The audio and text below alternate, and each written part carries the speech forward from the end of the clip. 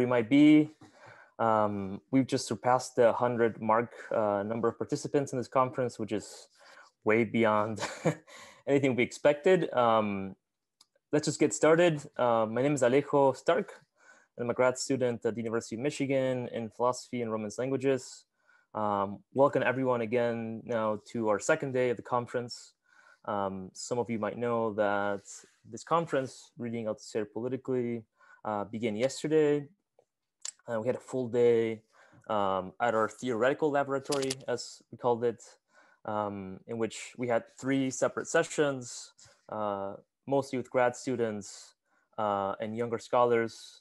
Not to say that anybody presenting today is going to be an older person, but definitely younger scholars and grad students presenting their amazing set of papers and presentations.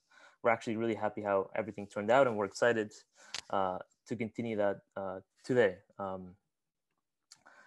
As fellow conference co-organizer David Marusela mentioned yesterday, this conference grew out of a reading group, an Althusser reading group that was kicked off and organized by Alex Gorman late last year, in September of last year. And the group started with just dozens of people. I think almost like 50 people joined the first day, and it quickly shrunk to just the 5 of us. Hopefully that's not a bad reflection on us.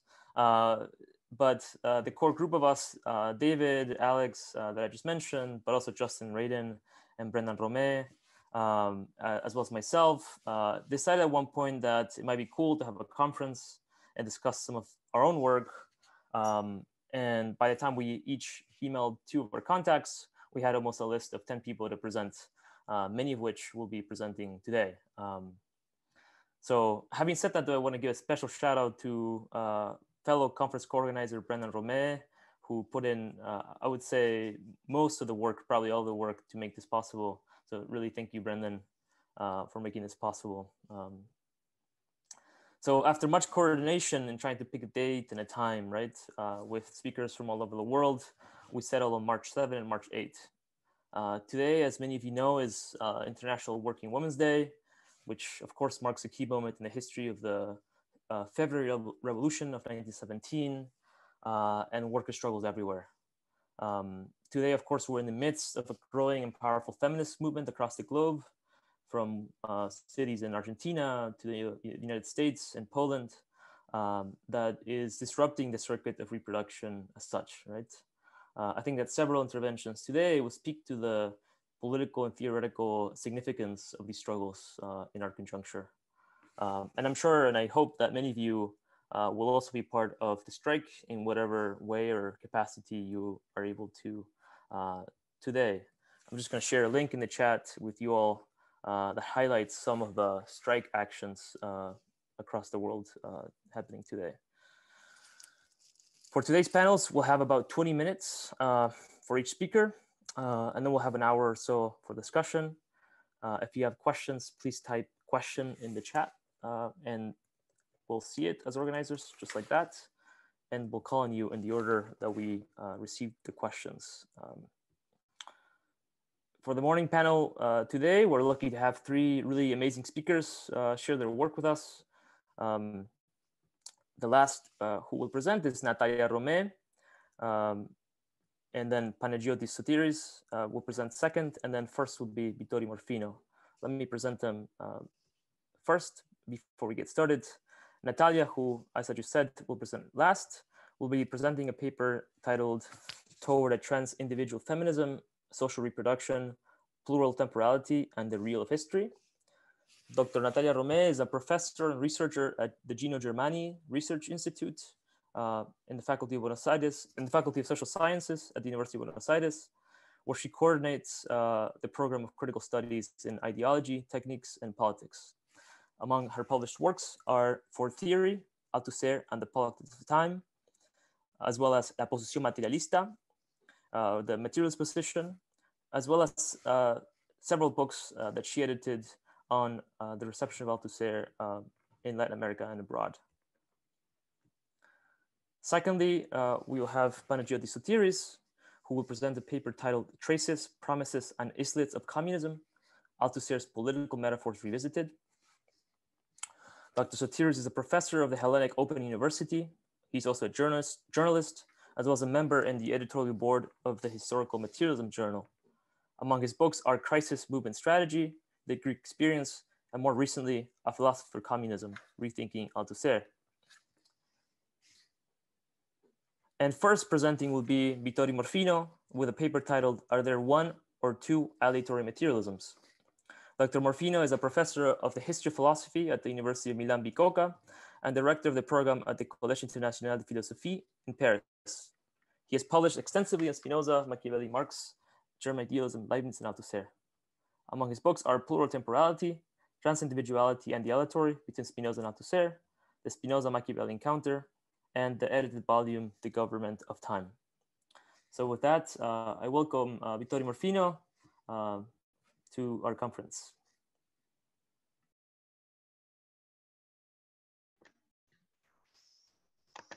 So, thank you very much for the presentation, Alejo. It's a great pleasure to be with you to discuss of Althusser. So, to answer the question whether there are one or two aleatory materialism, I retook in my hands some text I have written concerning Althusser's writings of the 80s. First of all, the introduction I wrote with Luca Pinzola to the first Italian translation of some text of the 80s with the title On Aleatory Materialism.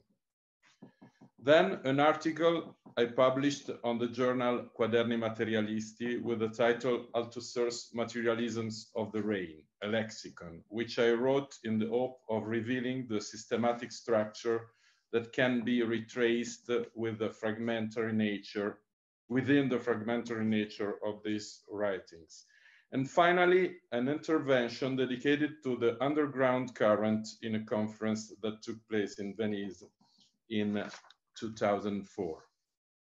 For reason of time, it's not possible to enter in the details of these texts. To summarize, further the development outline and my introduction and the two essays, my answer to the question I gave as title was that there are one or two aleatory materialism, was that there was only one aleatory materialism in continuity with the Althusserian thought of the 60s. And not only.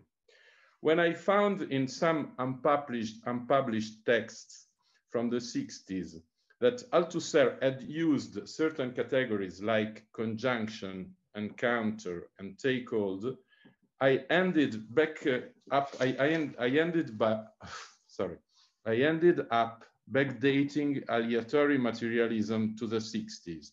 Now, however, I'm asking myself whether this was the right way to think the problem, and whether it is not necessary to first take into consideration the role of these categories in the theoretical context of the 60s and then confront them with the thought of the 80s. Let us first take into consideration the context in which these categories emerge in the text from the 60s. They seem to shed light on the question of the disjunction established in reading capital between genesis and structure. In other words, the disjunction between the theory of the body of the actual structure of society and the theory of bourgeois society as an historical result. It seems to me that Althusser introduced the concept of encounter and conjunction to solve two problems in his theory that may have a common origin. Firstly, his insistence on the Marxian term Verbindung, which is translated as a combination, but thought of as combinatory, did not allow him to think of the constitutive nature of relations. And secondly, and concurrently, did not allow him to clearly conceptualize an alternative to the concept of genesis, which he, however, openly refused. I would like to address these two problems in turn in the following paragraphs. Firstly, in the object of capital, he stresses Marx's use of the term Verbindung to think the relations of production beyond any model of intersubjectivity. A Verbindung, a distribution, is, I quote, a certain attribution of the means of production to the agents of production in a certain regular proportion fixed between, on one end, the means of production, and on the other, the agent of production. I quote, by combining or interrelating these different elements, we reach a definition of the different modes of production which have existed and can exist in human history, end of quote. Here, Althusser adds an important remark. This Verbindung of the pre-existing determinate elements would, I quote, sincerely and truly constitute a combinatory, end of quote.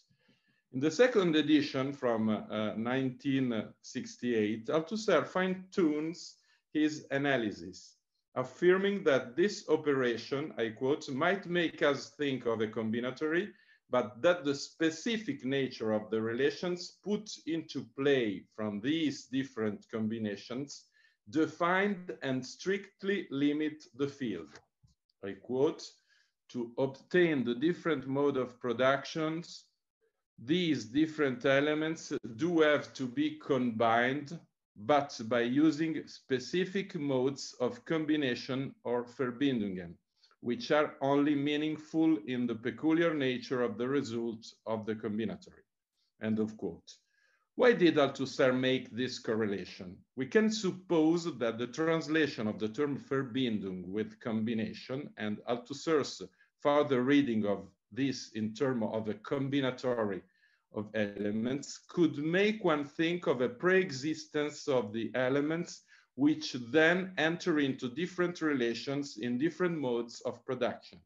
The correction Althusser introduces in the second edition of Reading Capital seems to aim at avoiding the risk of thinking of invariable elements combined in different ways in different modes of production. Regarding the second problem, we can list a series of texts, including the little note on Genesis, the letters to the Actine, and the Humanist Controversy. In these texts, the reason for the absence of the concept of Genesis appears in full light.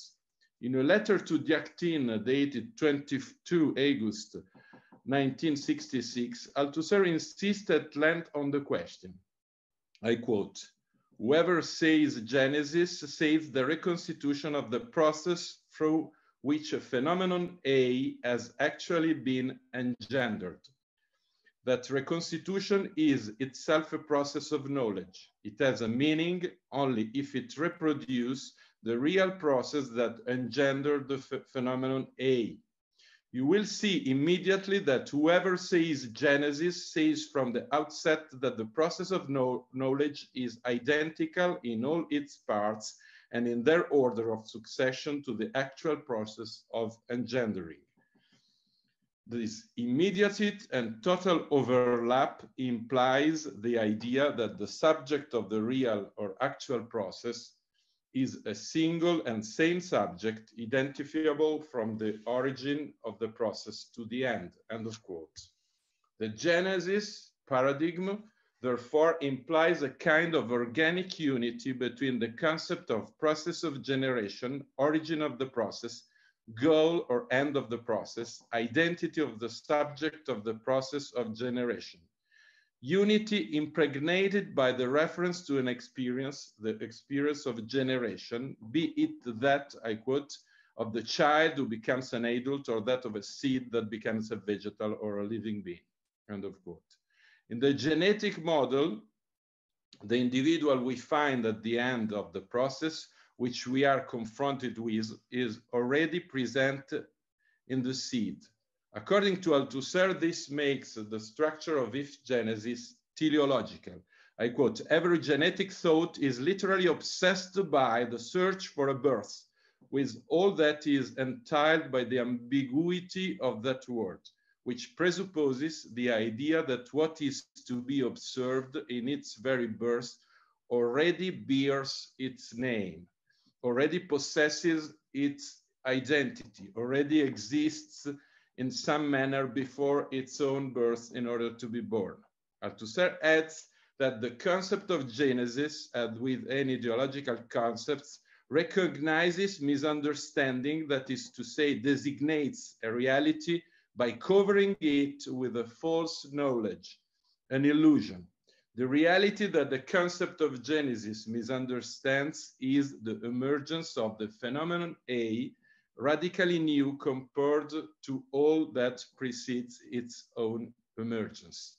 In a short note, written exactly 1 month later on 22 September 66, entitled On Genesis, Althusser gave a name to this new logic, which he meant to replace the logic built around the ideological religious category of Genesis. He called it the theory of the encounter, or the theory of the conjunction. A privileged example, as in the letter to the Actini, the logic of the constitution of the capitalist mode of production. I quote, "The element defined by Marx combine." I prefer to say, in order to translate the term Verbindung, that they conjoin by taking hold in a new structure. This structure cannot be thought in its eruption as the effect of affiliation. It must be thought as the effect of a conjunction. Yet each of the elements that come to be combined in the conjunction of a new structure, in this case to hand accumulated money capital, free labor power, that is labor power divested of its work tools and the technological invention, is itself as such a product, an effect. What is important in Marx's demonstration is that the free elements are not contemporaneous products of one and the same situation. In other words, it is not the feudal mode of production which by itself, thanks to a providential finality, simultaneously engenders the free elements required for the new structure to take hold. Each of these elements has its own history or genealogy. The free genealogies are relatively independent. Thus, the genealogies of the free elements are independent of each other and independent of the existing structure. This excludes all possibility of a resurgence of the myth of Genesis. End of quote. The plurality of genealogies in this passage indicates precisely the opposite of Genesis. That is, it indicates the emergence of a plurality of elements that coexist, but which are not contemporary effects of the same situation. We can find a similar critique of the concept of Genesis in the humanist controversies, picking up on the debate about the recent discoveries of human paleontology. Here, the reference is to Leroy-Guram and his theory that the ancestor of the human line is a being that, while only having a modestly developed brain, has the distinctive particularity of an upright position and free hands for making instruments under conditions which are social and not individual.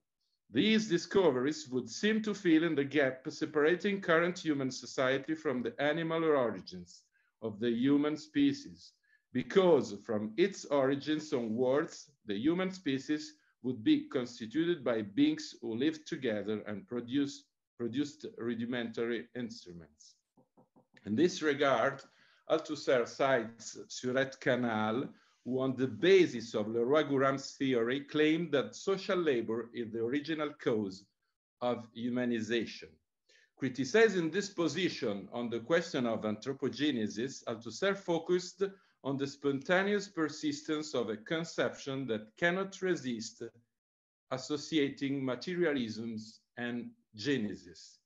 Genesis signifies filiation. It signifies that we are dealing with one individual whose transformation we can follow in the spontaneous form of an empiricism that waves a continuous thread. Just as it seems to break with a genetic scheme, the genesis of man from ape introduces another genetic scheme within the human kingdom, which identified the originary individual. Althusser opposes a theory of the encounter against the schema of the originary, the privileged example of which is again the capitalist mode of production as the result of a process that does not have the form of a genesis. Remaining within the metaphor of filiation, he writes, we must go much farther and say that the sons who count in the historical process have no father, because they need several, and these fathers are in their turn the sons not of a single father, but of several, end of quote. As we have seen, the critique of the concept of genesis is constantly accompanied by the historical example of primitive accumulation. The other example found in Althusser's text is that of the unconscious. In the letter to the Actine from 22 August 66, he writes, when one wants to think through the genesis of the unconscious, one starts with the result within knowledge, namely the existence of that identified individual called the unconscious. And elaborating the genesis of the unconscious consists in moving back to its birth, to the point at which one witnesses its birth, but one manages only with difficulty to rid oneself of the idea that in a certain way, to elaborate the genesis of the unconscious means to seek out, even before its birth, all that already prefigures and announces it, already contains it in person, even in the form of a draft, but that resembles it and that is already it, that already bears its name, that is already identifiable.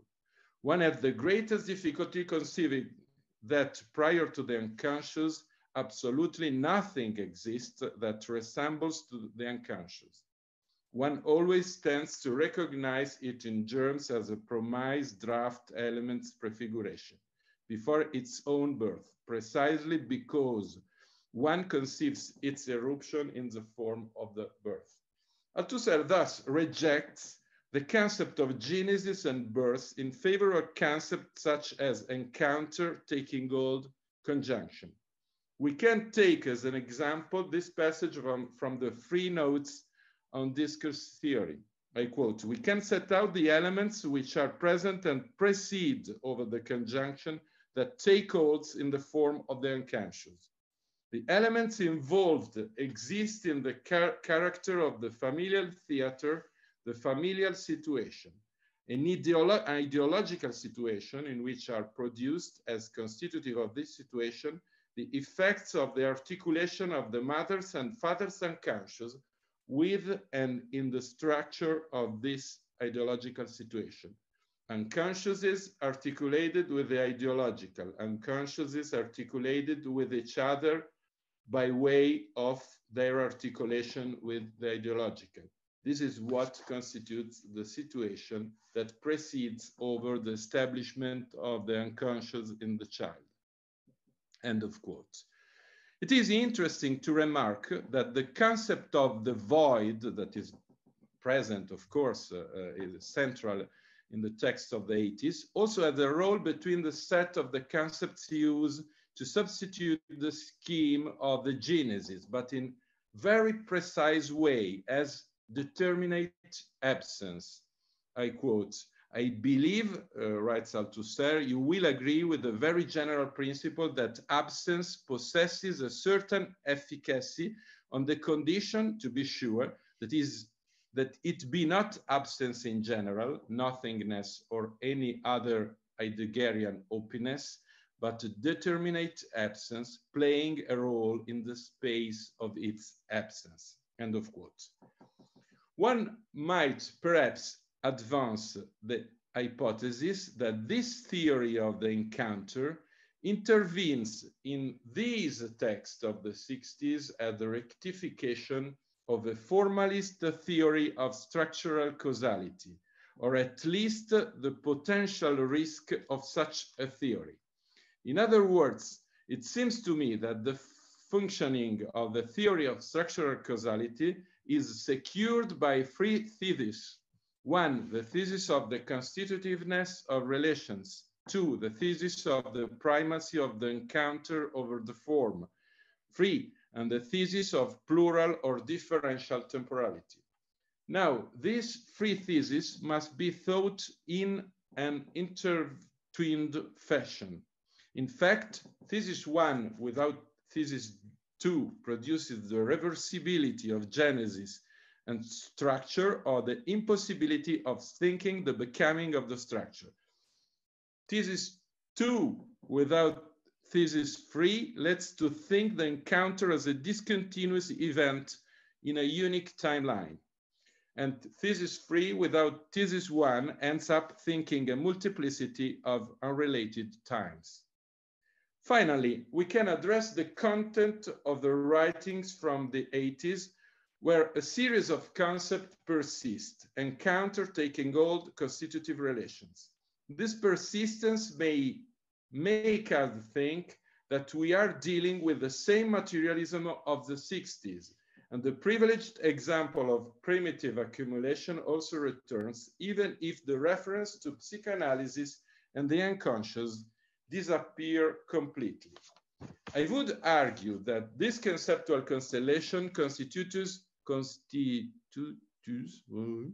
one of the two tendencies present in these writings, namely what I would call the materialist tendency. Indeed, beside this concept, we find others whose history of appearance in Althusser thought remains to be written. For example, the Deleuzian concept of rhizome, the Epicurean concept of interstice, or the pair margin center. Allow me to quote a passage of the thesis of June on the rhizome and interstice. I quote, "The world is now an unpredictable flow. If we want to give an image, we must go back to Heraclitus, or we do not bathe twice in the same river, or Epicurus' primacy of void on the atomic corpuscle. If we want to give a closer image, following in these the laws, we must not represent the world according to Descartes as a hierarchical tree, but rather as a rhizome. For me, I would prefer another image, that of Marx. The gods exist in the interstice of the world of Epicurus. He added, in the same way, commercial relations existed in the interstice of the slave world. I would say the same thing. Communist relation, communism is the end of the relations of economic exploitation, the end of state domination, and the end of ideological mystification. Communist relations exist in the interstice of the imperialist world. And here a passage on the pair margin center. Marx said the proletariat camps on the margins of bourgeois society, and he put it in the center, at the heart of the class struggle of bourgeois society. What was Marx doing? He made of the margin center. The problem today is formally the same. You have to make the margin the center. End of quote. Of course, the use of these concepts, although rare and episodic, sketches a different tendency than the one we have designated as the materialist one, which is rooted in the 60s problematic, and which we could define as eschatological to the extent that it, on the one hand, rejects the hierarchical structure of the whole, which means at the same time the temporal complexity of the conjuncture, and on the other, as a consequence of this, affirms communism as a simple parousia to come. It's the last page. In this sense, the illuminating concept of the conflicting presence of these two tendencies in the texts of the 80s is precisely that of void. It is an expression of the materialist tendency if thought in a triangulation with the concept of Klinamen and atomic elements.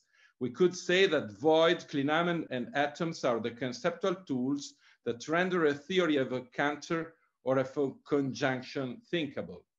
And within these conceptual relations, it expresses the simple rejection of the anteriority of the logos, of the genesis. Nevertheless, when it is thought in connection with the concept of world, it becomes an expression of the eschatological tendency. Of course, there are some passages in which the two tendencies intersect each other. Here is a pure example. I quote, "I simply want to say that this world, empty of any assured and stable structure, empty of theory, depoliticized to the extreme, I simply want to say that this world offers itself and that it is to take. I studied the theme of fortune, the good occasion in Machiavelli, and I came to the conclusion that fortune in its higher form is the void, the absence of obstacles." End of quote.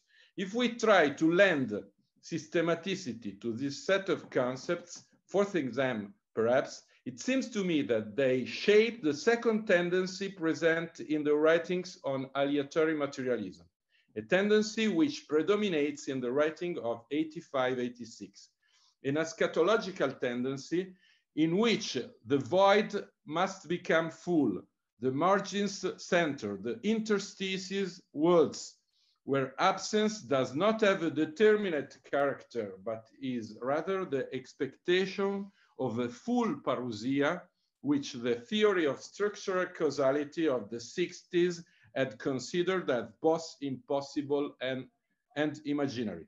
I came rapidly to the conclusion. To conclude, I propose the following interpretative schema. If we take the writings of the 80s as a whole, something that Luca Pinzol and I did by publishing them with the title On Aleatory Materialism, we can find the re-elaboration of the material deposits in two different temporal streams. The first one, which comes from the years 66, 67, I would call it the materialist tendency. The second from the years 76, 78, the eschatological tendency. One can perhaps ascribe to the first tendency the new elaboration of the materials lived by a second stream, coming from the beginning of the 70s with the courses on Machiavelli and Rousseau and the text on imperialism. Of course, the two tendencies produce a tension which traverses the writings and the concept of these years, a tension that can perhaps explain the different, if not opposing interpretation the writings of these years have produced. However, perhaps it is possible to take a step further and risk an hypothesis that could only be proven with precise and rigorous work on these texts, a part of which has not yet been published. One could try a more precise periodization of these writings by saying that in the writings of the 82, there is a dominance of the materialist tendency, whereas in the writings of 85, 86, there is a dominance of the eschatological tendency. Sorry to run over the limits of time. No, thank you so much, Vittorio, for your talk. And now we will have Panagiotis Sotiris presenting his paper Traces, Promises, and Islets of Communism, Althusser's Political Metaphors Revisited. Panagiotis? Okay, first of all, I would like to thank you for this opportunity, and at least the part of yesterday's workshop I watched was really fascinating, really good to see a kind of a younger generation of research, really creative, going back into Althusser. So I'm going to deal with some of the metaphors Althusser used especially in the 1970s, in regards to the emergence of communist forms within capitalist societies. In a certain way, I am going to also follow this tension that Vittorio also discussed before. Now, let's begin. Now, in 1976, Louis Althusser delivered a lecture at the Catalan College of Building Engineers and Technical Architects.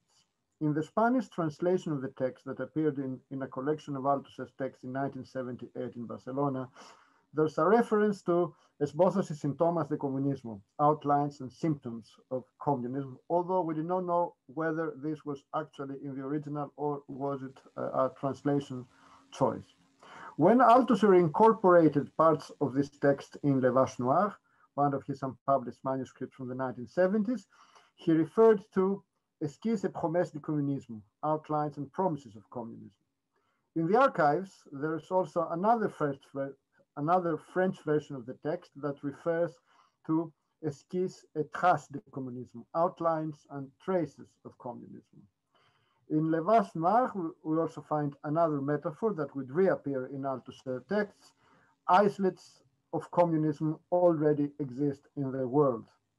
And moreover, in an interview that Althusser gave to Rosanna Rosanda, he speaks of virtual forms of communism emerging in those forms of associations that escape commodity relations.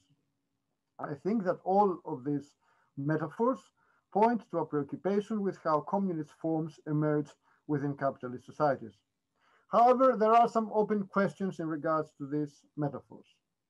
Do they point to a quasi-metaphysical conception of the communist mode of production emerging out of the capitalist one, which would make it a variation of the historicist idea of the necessary succession of modes of production, or the idea that every mode of production carries the seeds of its own Aufhebung?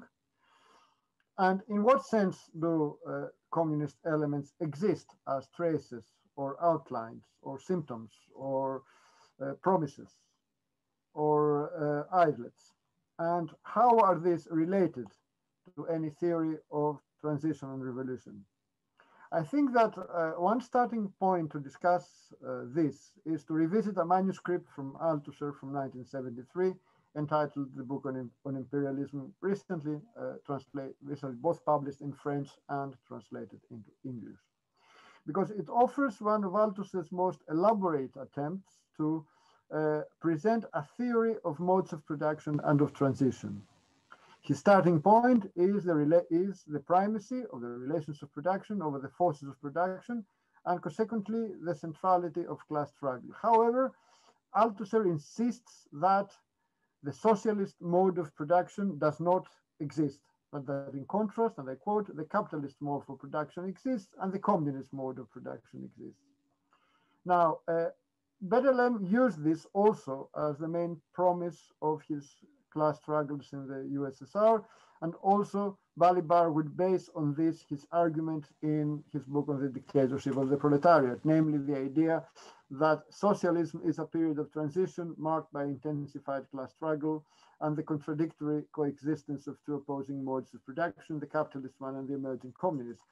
However, the interesting thing is that Althusser suggests that the communist mode of production exists from the moment the capitalist mode of production comes into existence. And I quote from Althusser, hence the question, when does communism begin to exist, understood as elements or seeds, but seeds in the sense of seeds capable of producing elements? Question mark. Answer, from the moment the capitalist mode of production exists. The answer is, however, too generic and is abstract, yet it means that the capitalist mode of production contains the seeds of the communist mode of production in its own contradictions from the moment it comes into existence, end of quote. Althusser suggests that this is the result of the continuous effectivity of class antagonism inscribed in the capitalist relation of production, and suggests that an element of decomposition and disintegration of the capitalist mode of production is always present from the beginning. Again, I quote from Althusser. This antagonism exists from the origin on, and from the origin on produces effects of decomposition because of its antagonism, class struggle, which affects the forms of existence of the capitalist mode of production, division of labor, organization of labor, the family, and other ideological state apparatuses. And here is how Althusser describes or designates these communist elements, these communist seeds. And yet again, allow me a quote from Althusser. The forms in which communist elements appear in capitalist society itself are countless. Marx himself names a whole series of them, from forms of children's education combining work and schooling, to the new relations reigning in proletarian organizations, the proletarian family, the proletarian community of life and struggle, joint stock companies, workers' cooperatives, and so on, to say nothing of the socialization of production, which poses all sorts of problems, yet should also be noted. All these elements, which have multiplied in the past few years, especially since 1968, will not by themselves lead to communism. Better, they are not all communist elements, they are elements for communism. Communism will adopt them, combine them, perfect them, and develop their potentiality.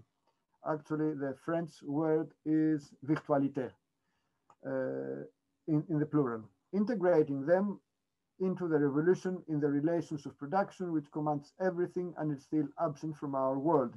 Communism, however, will not come about by itself. It has to be built at the end of a long march, one stage of which is called socialism, which is not a mode of production. I think this is a very important description, especially the part that Althusser insists that we're not dealing with communist elements, but elements for communism, along with the insistence that communism will be the outcome of a long period of transition. Now, following that, Althusser, by means of a refutation of any theory of simple commodity production or theory of the mercantile mode of production, finds the opportunity to return to what he defines as the pseudo mode of socialist production. And he insists again, and I quote, "In the socialist social formation there coexist, in contradictory fashion, elements belonging to the capitalist relation of production and elements preparing for the communist relation of production. But what are these?" Here is again Althusser's answer, and again a quote. "The latter is prepared by collective ownership of the means of production and by a whole series of arrangements, the plan, guarantees that control the labor market, a wage structure that tends to reduce wage differentials, and generally speaking, organizational measures that tend to prepare communal forms of the management of enterprises and of the nation, measures that aim to attenuate and then to do away with the division of labor, the division between mental and manual labor, the division between town and country, and so on." This is the end of the quote. Now, so it's interesting to see how Althusser finds, on the one hand, elements for communism in collective practices, such as proletarian collective practice, but also tries to see a certain tendency towards what traditionally has been called socialization of production within capitalism as a more, and also as part of socialism. And it's interesting how even the communist elements within socialism are especially described as measures that try to do away with the division of labor, something that we also will find later in Balibar. Now, for Althusser, this suggests a broader non-historicist conception of the possibility, but also of the non-possibility of a mode of production, something that is one of the trademarks of the materialism they encounter. Now, this relations of existence to non-existence points to a conception of history as an open-ended process, stressing the contingent character of any process of revolutionary change. Thus, one might say that the entire problematic of the socialist transition should not be considered in the sense of building socialism, but in terms of a theory and experimental practice of the conditions for the existence and the conditions for the non-existence of communist relations and forms within transition processes conditioned by class struggle. So that's why I think it's important how Althusser stresses the need, and I quote from him, to compare the cases of existence with the cases of non-existence and think the conditions of existence setting out from the conditions of non-existence. I think that this points to Althusser thinking the failures of actually existing socialism, and by means of this, rethinking how the communist elements or the elements for communism can be transformed into lasting communist social forms, and the contradictory character of any such transition process, the constant confrontation between capitalist and communist relations and forms, the uneven class struggles involved, and the way that this process is far from being predetermined. And consequently, and I quote from Althusser, the question of the existence of a mode of production in a social formation is posed only as a function of this contradictory couple. Conditions of its non-existence, conditions of its existence, end of quote. However, again, at this point, Althusser insists that the elements from communism can be transformed into communist social forms only after a long process of struggle. Consequently, I think that the theoretical line that we can find in the book of Imperialism, on imperialism, is a conceptualization of the potential communist mode of production in terms of the contradictory and antagonistic coexistence of capitalist and communist relations in a transition period that can only be described as a long march of constant struggle and experimentation. This is a conception that we find some years later echoed in Balibar's book on the dictatorship of the proletariat, and I quote from Balibar: "Socialism as an historical process can only develop on the basis of a profound progressive transformation of the division of labor, on the basis of a conscious political struggle against the division of manual and intellectual labor, against narrow specialization for what Marx called all-around competence. Socialism is a process in the course of which the condition of the proletariat becomes generalized at the same time that it is transformed and tends to disappear. This is, in both senses of the term, the end point of the formation of the proletariat," end of quote. However, there is also another tendency in Althusser's thinking of the emergence of potential communist forms, and this has to do with the notion of the margin.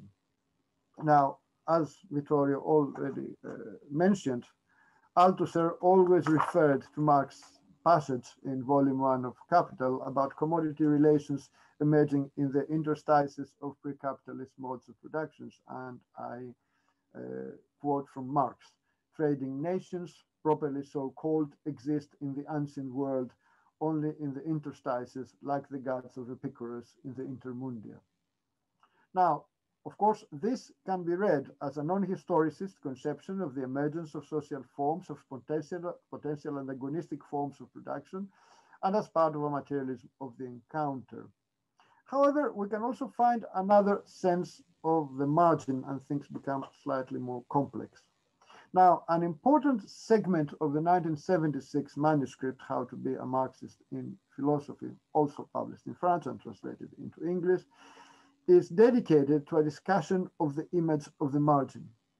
Now, Althusser attempts to rethink how different philosophical systems include a notion of order, but also a notion of the limits of this order, and Althusser turns towards Derrida. And here is a big quote from Althusser, but I think it's rather significant. It's Althusser discussing Derrida. "Derrida has very convincingly shown that we must look to the margin for the answer to the question of a limit that is not a limit. Everybody knows what a margin is. There is one on this very page, an empty space alongside a full one. You would think that fullness could not do with emptiness and the other way around. This presupposes a limit between the two, of course, but a limit that is not an order, or at any rate does not derive from an order, since we can vary the margin and thus the limit. It makes no difference whether the margin is 2 centimeters wide or 3. It's enough to come to an agreement with a compositor and you're all set. Derrida has seen then that this play matters to the margin quite as much as the margin matters to the limit. But this play, of course, changes everything since it is free, not constrained.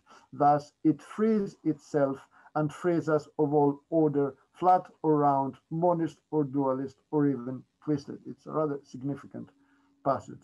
However, Althusser does not limit himself to this appreciation of Derrida's conception of the margin or to a dialogue with this version, one might say, of Derrida's thinking.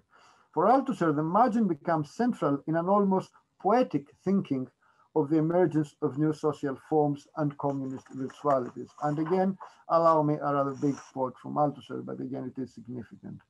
The margin is now beginning to sustain our hopes after being subjected to our despair.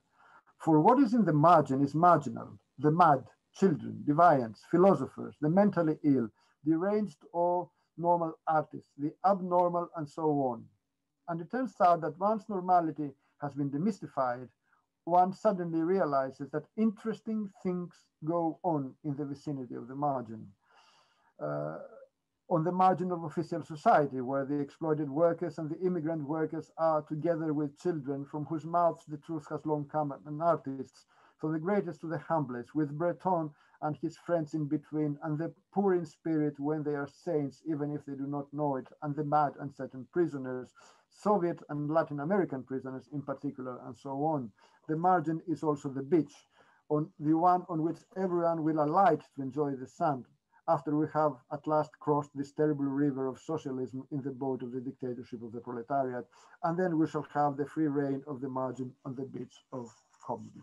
It's even more poetic if you have the book.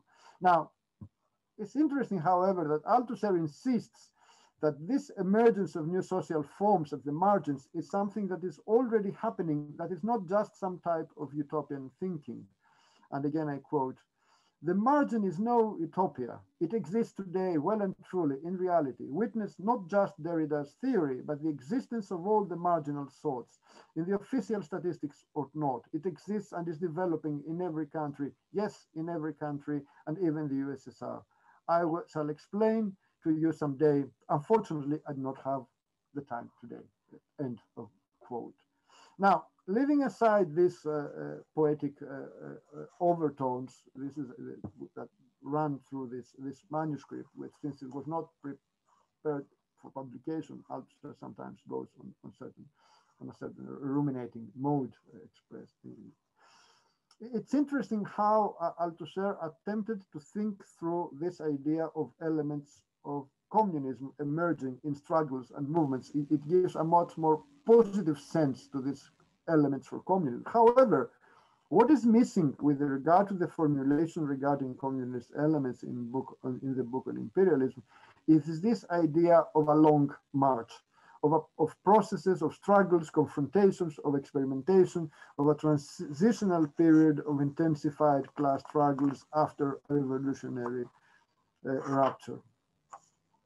Now, I think that at that period also Althusser concentrated also in his public interventions on another crucial aspect that perhaps can help us explain the imagery of the margin in the unpublished text from the same period, that is the second half of the 1970s.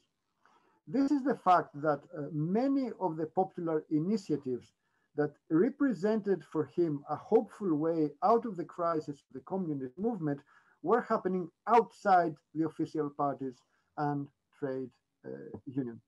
And I quote here from the 1977 intervention at the Congress in Venice. "In the East, as in the West, we are confronted with the grave problem of the relation existing between these organizations and the state, with the problem in the East of the fusion of these organizations with the state and open fusion, with the problem in the West of the risk of fusion, because the bourgeois state never stops trying to integrate the organizations of class struggle of the working class into its own operations, often with success." End of quote. Consequently, Althusser in the same text, the text of his 1977 Venice intervention, insists that how can relations be established with the mass movement which, transcending the traditional distinction between trade union and party, will permit the development of initiatives among the people who usually fail to fit into the division between the economic and political spheres, and even added together, question mark. because we're witnessing more and more mass movements of the people arising by themselves outside of the trade unions and parties, bringing or capable of bringing something indispensable to the struggle. So we might suggest that the margin is in a certain way Althusser's attempt to suggest the difficulty posed by the fact that the autonomous initiatives of the masses emerge outside the traditional organizational and political forms associated with the working class movement. Thus, the reference to communist movements, communist forms, actually emerging in the margins or interstices, or the reference to communist islets emphasizes the dynamic of these elements, even in a manner that overlooks the question of the organizational forms. Perhaps this is Althusser's way of pointing to the radical political and organizational novelty and ingenuity required to transform the traces of communism into a feasible strategy for communism. However, at least in some of the interventions, Althusser seems to turn more towards a conception of communism already existing in the interstices of contemporary societies. A 1980 letter that Bill Lewis found and presented as part of a special series at the MEC archives offers an almost poetic vision of an already existing communism, and for those interested in the biography of Althusser, it coincides with Althusser's visit in Greece in April of 1980. And I quote from this letter: "Communism exists today in all places where, 1, there's no commodity relationship; 2, therefore no economic exploitation; 3, therefore no political domination; 4, therefore no ideological servitude or intimidation. It exists everywhere in the world, in the islets of friendship, between all the friends that love each other and talk about what interests them, between all the children that play, between all the men that play football or other games, where it is about winning by respecting the rules of the game without hurting anyone. Communism is respect for others when all relations of exploitation, domination, and intimidation have been suppressed or suspended." End of quote. And the same tone emerges in all the accounts we have from Althusser's intervention in a debate at Terni in Italy, again in April 1980. And we have from Christian Loiacono a reconstruction of this intervention, and I quote from Loiacono: "Communism exists everywhere, even here today in Terni, or in a church, or in a field where football is played. There where real relationships are created. Islets of communism characterized by 3 conditions: no economic exploitation, no pressure from political power, no ideological servitude. Otherwise," Althusser adds, "socialism is crap. Communism is not eclipsed. On the contrary, the future is played out in our head on condition of defeating all paper tigers or misconceptions." And anyone has seen the video clip of Althusser's interview with Rai at the end of April 1980. We find basically the same phrasing. So it's interesting. This is Althusser from April 1980, the Althusser of communism actually existing in the interstices and the islets of communism. Now, one might say that this idea of the islets of communism emerging in contemporary capitalist societies, combined with the emphasis on the actual strength of popular initiatives, which is a very important thing in all the writings of Althusser after the second half of the 1970s, even through to the 1980s, there's always this very, very positive image of very strong autonomous popular movements. In a certain way, there is the crisis of Marxism, the crisis of the communist movement, but not necessarily a defeat of popular initiatives. This is something also to be taken into consideration. So I suggest that this is his attempt to escape the difficulty of rethinking the political, theoretical, and ideological conditions to overcome the deep crisis of the existing communist parties and mass organizations.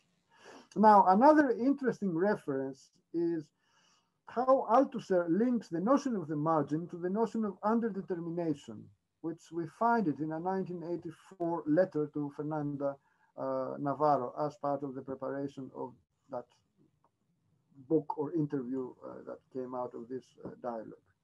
And I quote from Althusser: "Of course, there are, as you say, possibilities within social determination, if only because there are several different orders of social determination, or because this creates a play of gaps, blank spaces, or margins in which the subject may find his path determined or not determined by social constraints, but this non-determination is an effect, a sub-effect of determinations, what I called not only over-determination, but under-determination." Now, we know that Etienne Balibar in his, has suggested that underdetermination must be read as suggesting a philosophical program to think, besides the necessity of contingency, also the contingent of this contingents, the underdetermined multiplicity of possibles of tendencies that coexist within the same event.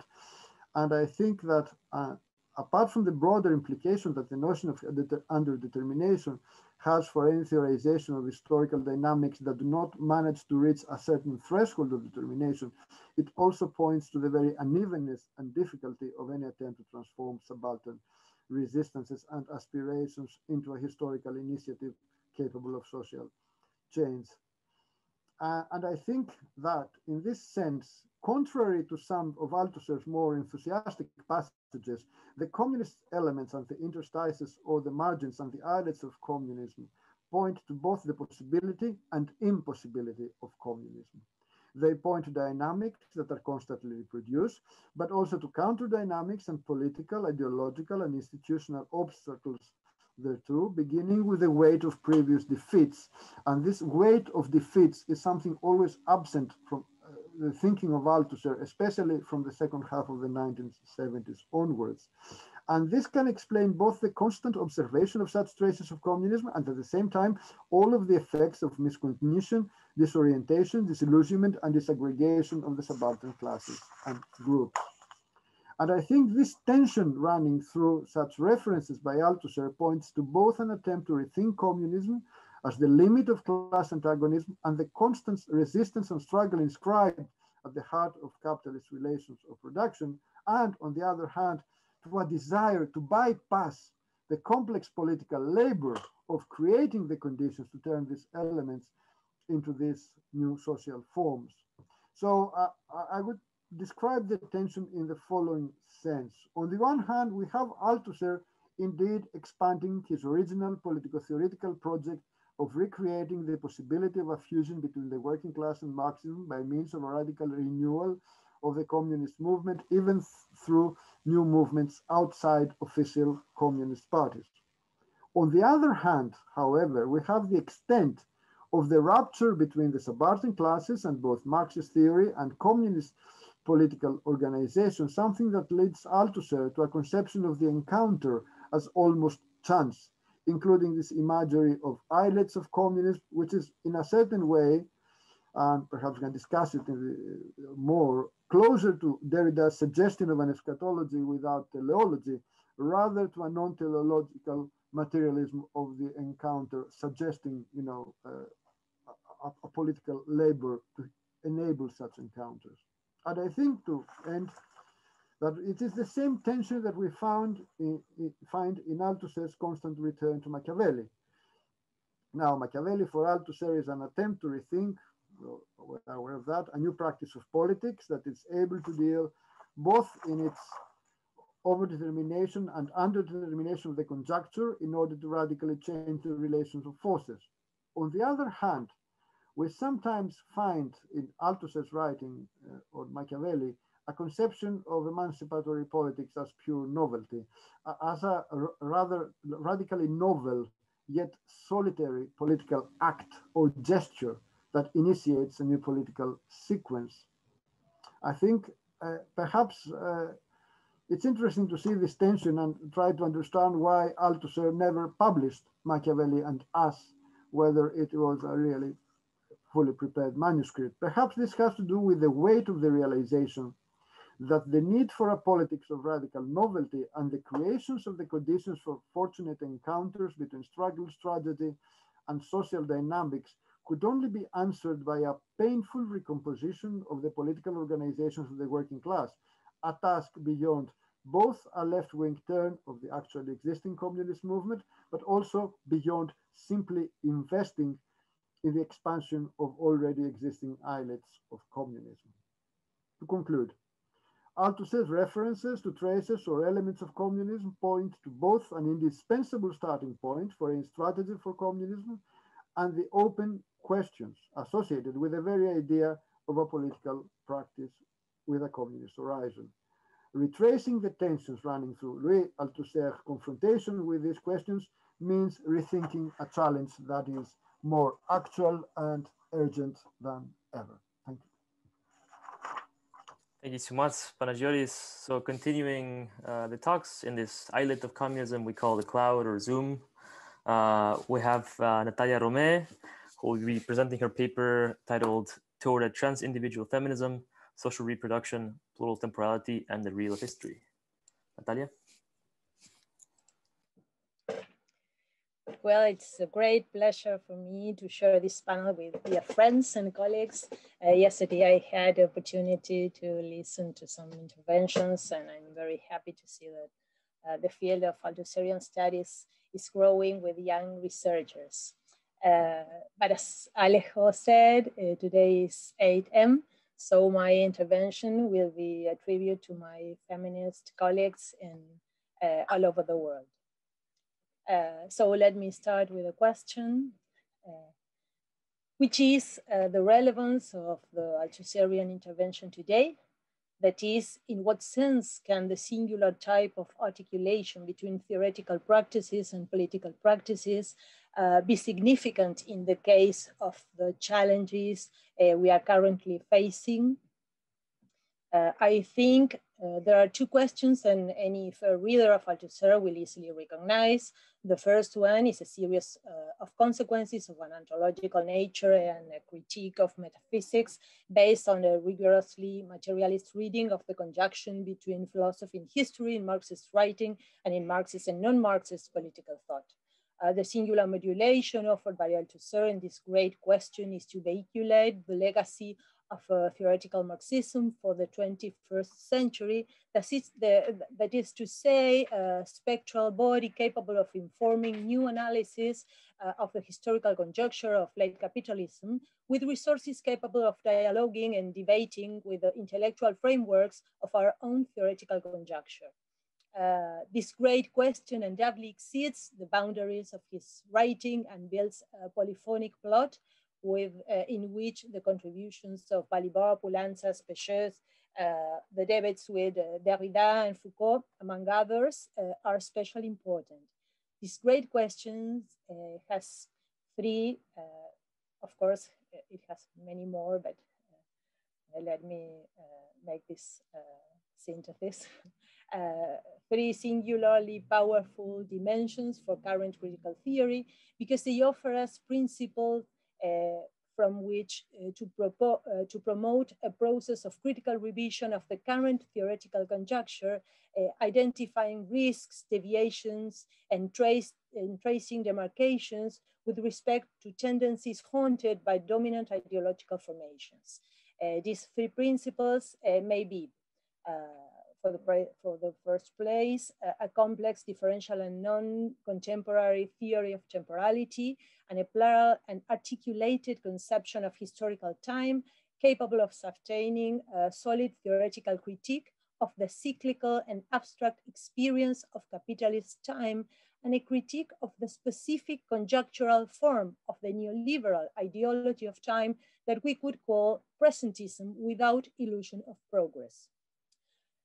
Secondly, a decentered topic, in order to think the social totality as a given complex whole and the historical causality of a social formation and its conjunctures, assuming the complexity of the concrete in its overdetermined unity against the abstract forms of totality that tended to replace the materialist question for the historical causality and the nature of the social totality with pure categories such as discourse, power, ideology, hegemony, or with also abstract forms of a renewed pluralist metaphysics in solidarity with political spontaneism. And third place, anti-humanist and trans-individual materialism, capable of producing a renewed critical exercise of the ontological and methodological individualism and of the metaphysical essentialisms of human nature. Related to this question, although traversed by all of them, is the other great question that, as I understand it, constitutes one of the strategic contributions that the Althusserian thought or Althusserian problematic can offer to revitalize the field of critical theory of the present. It is the old question of social reproduction. And especially of a positive theory of the structure of the ideological mechanism in its constitutive articulation with the concrete and complex whole of a social formation and its immanent relation to the overdetermined conjunctures of social reproduction. A theory affirmed as an activity of persevering in the suspensive points of the change whose ends are all we have, to use a frequent image of Althusser, and that Michel Peucheux synthesized as a theory capable of retaining at the same time two indispensable theses to remain in a materialist position: the primacy of struggle over classes and the primacy of the unconscious over consciousness. That is to say, a positive theory of the ideological whose development forms a unity with the effective critique of the dominant humanist ideological formation, as Althusser clearly states it in Marxism and Humanism. This singular situated and materialist epistemology consists in deriving positive theories from the effective critique of concrete formations. Balibar allows us to advance in the analysis of this critical condition with his characterization of psychoanalysis and Marxist theory as conflicting sciences. In them, he finds the key to understanding the type of relation established between objectivity and conflict that the Althusserian problematic seeks to make visible. Systematic sciences, says Balibar, determined in their constitution by the way in which they are inscribed in the conflict whose knowledge they represent. They are not spectators of an object, also a metaphor of subjectivity, but rather stakeholders in a conflictive process. I think that it is for the most interest that the crucial point at which Althusserian theory reveals this systemic conflictive condition is, for Balibar, the point of his theory of reproduction. As he says, and I quote, the specificity of the Althusserian concept of social reproduction produces for us the ambivalent effect of an opening of Marxist theory at the very moment in which literary Althusser does nothing more than show its limits. The specificity immediately communicates with what is undoubtedly Althusser's fundamental ontological proposal, which identifies in general and at all costs the notion of struggle and existence.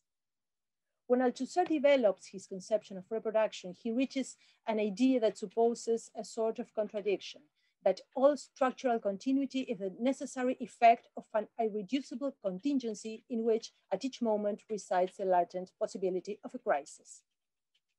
Insofar as Althusser unfolds the complexity of the Marxist topic, of which he recognizes its descriptive value, he points out its explanatory insufficiency and advances into the superstructural relations to find in them the space of class struggle and eccentric determinations of the unconscious. The argument turns on itself, says Balibar, by virtue of the primacy of the relations of production over the productive forces and of the superstructural relations as conditions of the existence of the infrastructure. And in this sense, I find it interesting to suggest that the theory of social reproduction, at the center of which Althusser places the enigma of the ideological, allows us to deploy by another means the concept of décalage. Capital, says Althusser, and I quote, exactly measures a distance and an internal dislocation, décalage, in the real, inscribed in its structure, a distance and a dislocation such as to make their own effects themselves illegible, and the illusion of an immediate reading of them, the ultimate apex of their effects, fetishism. The reading of the real is a practice of combat in the terrain closed by idealist temporality. And the idealist tendency imposes itself in every act of indistinction of the specific of an order of determinations. That is, every time the tireless work of restituting the complex that encrypts that which is presented as the simple and immediate of an evidence stop. Such is the case of the autonomization of the question of power when it is presented separately from the problem of social reproduction. That is, from the question of the complex relation between time and structure that the category of overdetermination comes to indicate. We find in this way the question of social reproduction at the heart of structural causality, and it is there in these suspended links of the Althusserian dialectic that Marx's legacy opens up to our current theoretical debates and to the critical thinking of our historical conjecture. I believe that this twist that Bolivar underlines in Althusserian thought is what makes it at once unbearable for its time and simultaneously leaves it open, suspended, and current for our reading. It is the point of non-contemporaneity of the Althusserian problematic, the index of a non-relation that connects the theoretical conjecture of the 1960s with those of the post-1980s. And I believe that it is strategic for the development of the critique of our conjecture that we're able to place ourselves in that impasse. I am interested then in focusing on that zone of problems that open to a specific temporality of theory as an analysis of the situation, and which Althusser calls in Sur la Reproduction as the point of view of reproduction. It is, in short, another way of thinking the question of the presence of structure in its effects as an absent cause. The hollow space of the point of view of reproduction is indicated in the writings prior to 1968 in the terms of a conceptual hierarchization of the notion of conditions of the situation. For example, in Sur la dialectique matérialiste, pour Marx, which maintains an immediate, an immanent relation both to structural causality and to the conception of plural, non-contemporary, and unequally articulated historical time.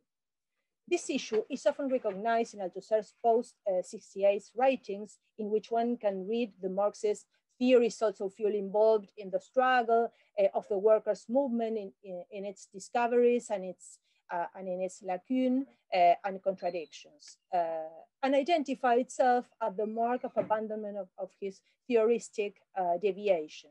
And yet, the idea insists early on in the pages of Lire le Capital, when Althusser says that the only philosophers willing to consider capital as an object worthy of the attention of philosophy would not be for a long time, but militant Marxists.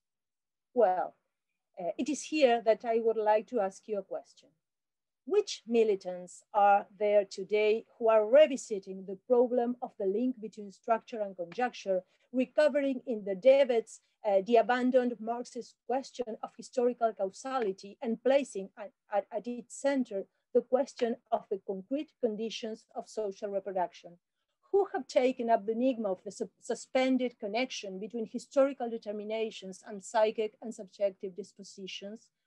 Who today place the urgent time of conjectural thought as the pulse of a theoretical search capable of taking up the question of historical causality and social totality, where much of critical theory, leftist thought and political theory abandoned them in the 80s? These militants, capable of reading the present in Marxist theory, are today's feminist militants. The feminist movement, with its complexity and heterogeneity, cannot be thought of as a political subject, but rather as a process of ratification of the conjecture, a counter-tendency process of transindividual composition that takes shape in the time of an interval, the time of crisis of Marxism, as Althusser enunciated, with all its promising ambivalence. A process of practical and collective thought that brings together concrete, massive struggles, processes of transformation from within the institutions and forms of organization, reticular, territorial, and at the same time international, with an impulse of genuine theoretical curiosity that overflows the established institutional frameworks for the production and circulation of theory and knowledge. This real and singular conjunction of theoretical practices and political practices can be the occasion for a resumption of a materialist interrogation of historical causality, a non-contemporary plural conception of time, and a transindividual approach to the articulation between the psychic and the collective. In this sense, I dare to say that the feminist terrain offers its surface for a new detour of Althusserian theory, on one that promises a significant restart, especially around the reformulation of the problem of social reproduction and the controversies raised around this. I am not thinking of a particular theorist to be recognized as the inheritor of Althusser. I am thinking of a complex fabric of the legacy as a compulsive inheritance of an enigma and of a task. And I believe that the very controversies without author of the feminist field are the ones that are tracing a program of work that constitutes, I dare to say, the resumption of the Althusserian battle by other means, the active and productive presence of an impasse that sounds hollow.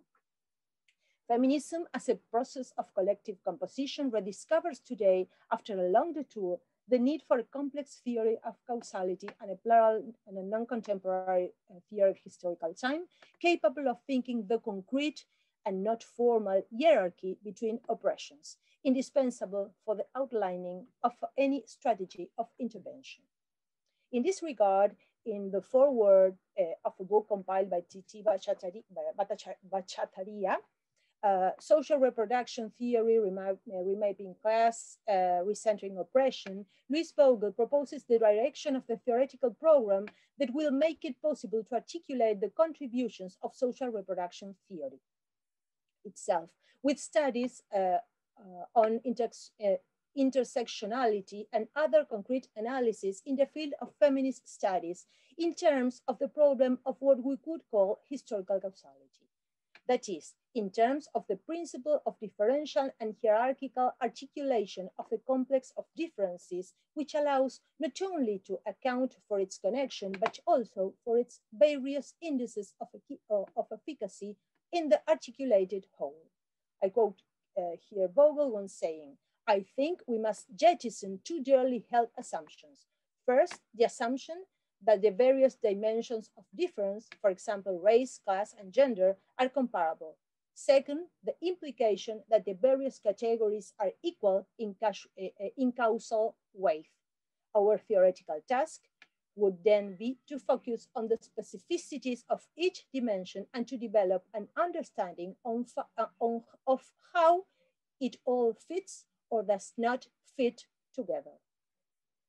As we can see, the project consists of conceptualizing the type of process articulations that allows us to think about the whole dynamic of capitalist social formation. And this opens up a position with respect to the non-empiricist way of understanding material and historical concrete processes and events. In other contributions, the question of causality appears to be raised in relation to question of temporality and historical time. In this sense, for example, Cinzia Ruzza has posed a possible dialogue between Marxist studies on the problem of plural temporality, such as John Bassos, Ben Said, Tomba, and on the subjective temporality of queer theory, such as McCallum and Jan Cannon, posing a critical reading of Butler's work on temporality and performativity in order to restore the distinction between formal temporality and concrete historical time. Accordingly, Arruzza poses that Butler's formal and abstract temporality of gender performativity must be read in its conjecture as a distinctive feature of the construction of gender and sexual identities in advanced capitalist countries, to the extent that the empty time that takes place in forced repetition must be, in her reading, conceived as mediated by the generalization of abstract time given by the diffusion of the commodity form. helping to shed some light on what she calls the abstract character of the temporality of gender performativity, Arruzza evocates Kevin Floyd and Rosemary Hennessy to relate the reification of sexual identities to the concrete diffusion of commodity mass consumption in capitalist developed countries that I would relate to the consolidation of the imperialist international division of labor.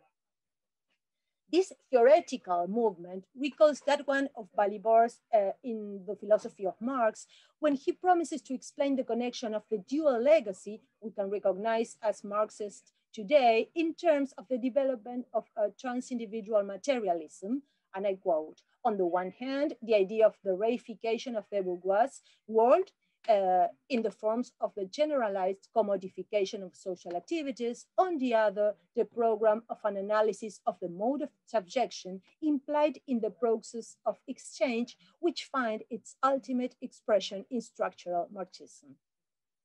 Moreover, if, on the one hand, as we read in Vogel, the development of a finer conceptualization of historical causality would allow feminists to understand the way in which differences coalesce in their unequal efficacies, the postulation of the problem of temporality underlined by Arruzza would make thinkable the processual condition of the articulation in the long term of historical transformation, and to place it in the singular forms of individuation and subjectivation that constitute the concrete fleshing out of its relations and tendencies.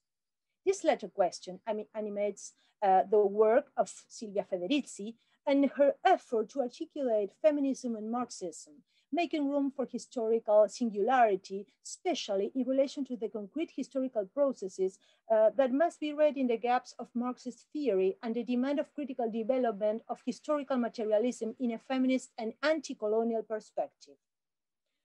In Federici's line of work, the operation that the point of view of reproduction opens up to thought interrupts the teleological and contemporaneous temporality that allows for a critique of the neoliberal presentist temporality regime.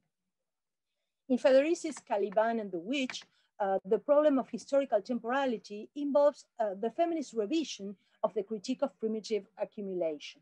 Federici expands and complexifies the Marxist critique of capitalism imaginary temporality based on the bourgeois myth of the state of nature, introducing genealogies that place the material processes of generalization and the social division of labor articulated with them among the conditions for the emergence of capitalist social relations of separation of the immediate workers to the means of production.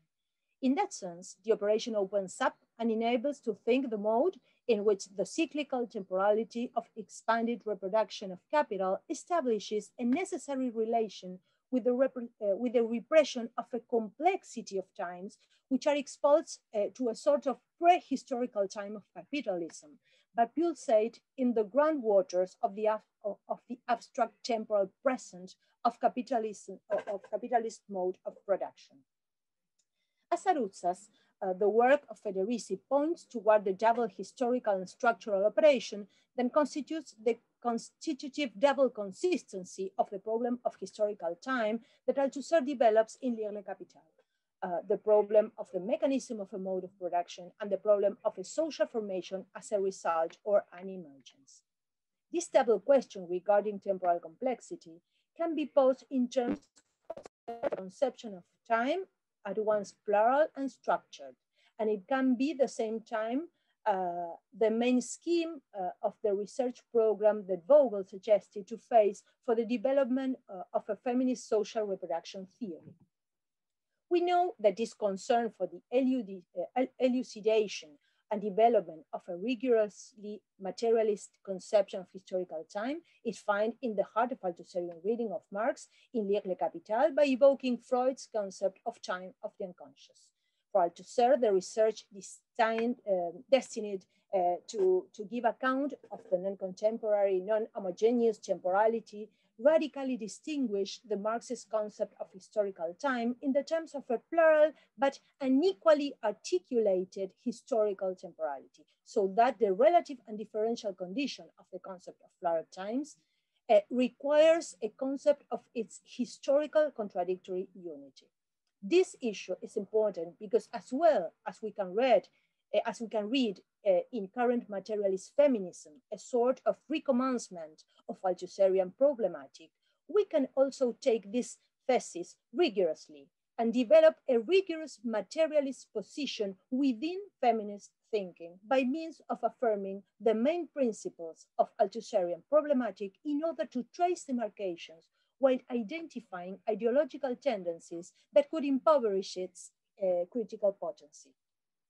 Accordingly, I will post that some humanist tendencies can be recognized among many feminist theories. Federicis' proposal, for example, turns to be still descriptive in the same sense of description that Vogels attributes to intersectionality. In both cases, theory does not pursue the concept of the unity of heterogeneous plurality, and therefore the very concept of materialist determination is lost. Because as Althusser pointed out in the Capital, it is not enough to say that each time has its own rhythms, some short, some long. We must also think these differences in a rhythm and punctuation in their foundation, in the type of articulation, displacement, and torsion, which harmonizes these different times with one another. We must, says Althusser, pose the question of the mode of the existence of invisible times, the time of economic production as a specific time, a complex and non-linear time, a time of times, a complex time that cannot be read in the continuity of the time of life. Without a concept of temporal, contradictory, and unequal unity, which is to say, without a concept of the hierarchical and conflictive articulation of differences, the plurality of observable genealogies is caught up in Hegelian contemporary time.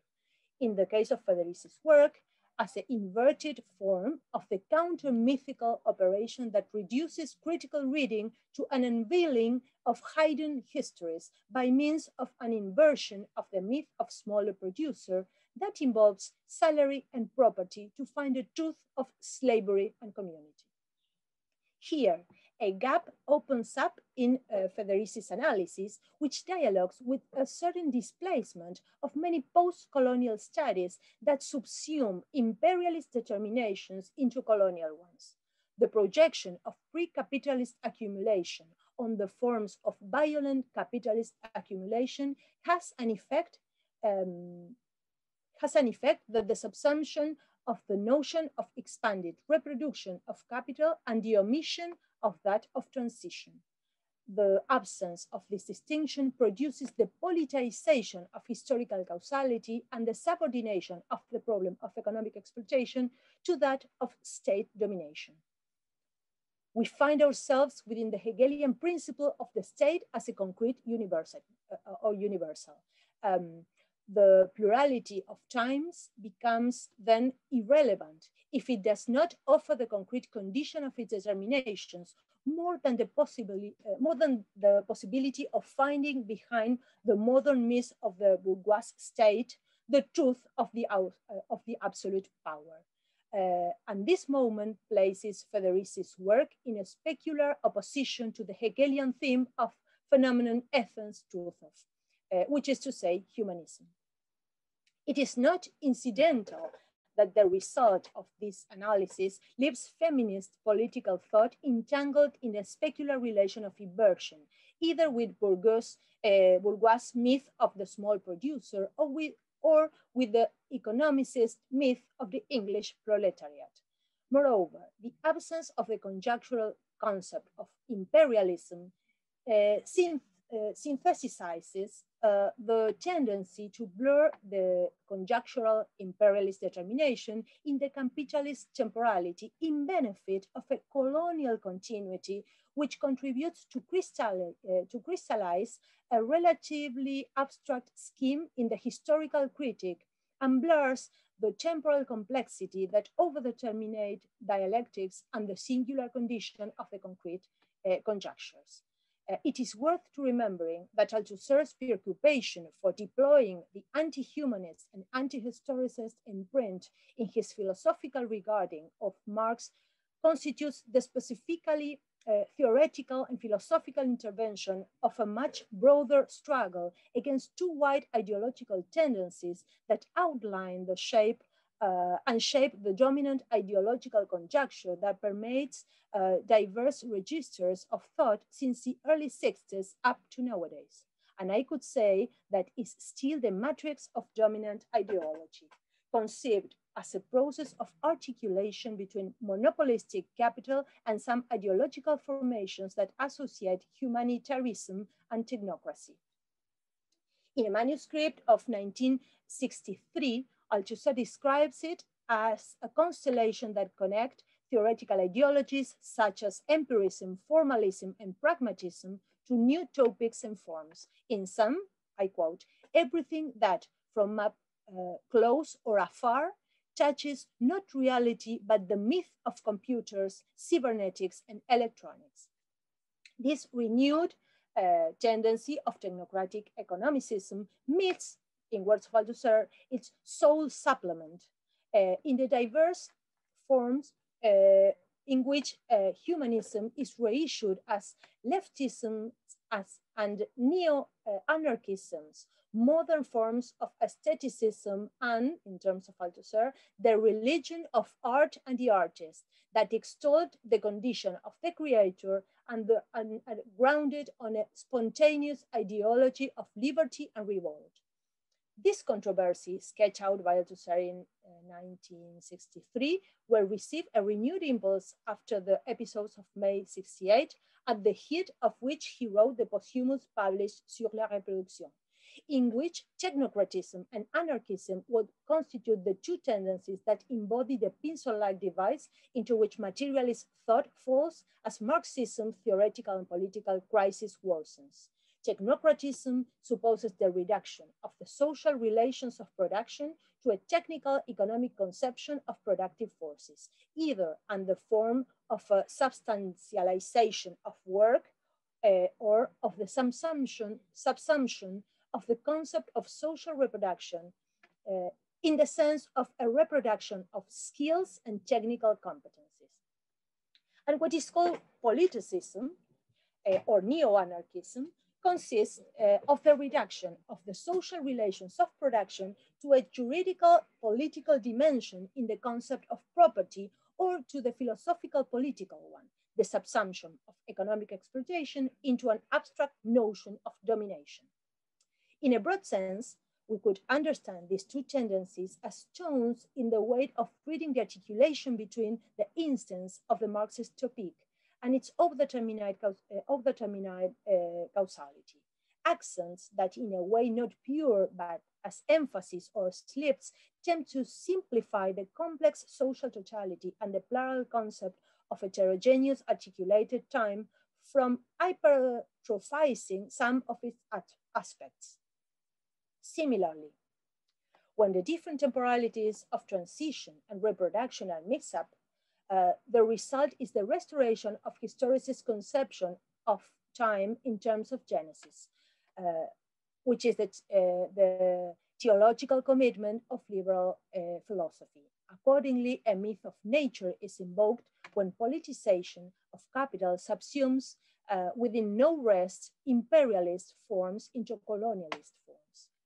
And the crucial point for a theory of social reproduction in terms of the primacy of the relation of production over the productive forces has been underscored by Althusser in 1975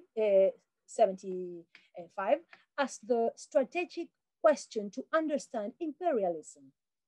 I quote, knowing what productive forces and relations of production are, not only for a given mode of production, but for a social formation in which several modes of production exist under the domination of one of them, that of knowing what become of this unity in a capitalist social formation in the imperialist stage with adds supplementary determinations that are not secondary but essential to the question of this unity.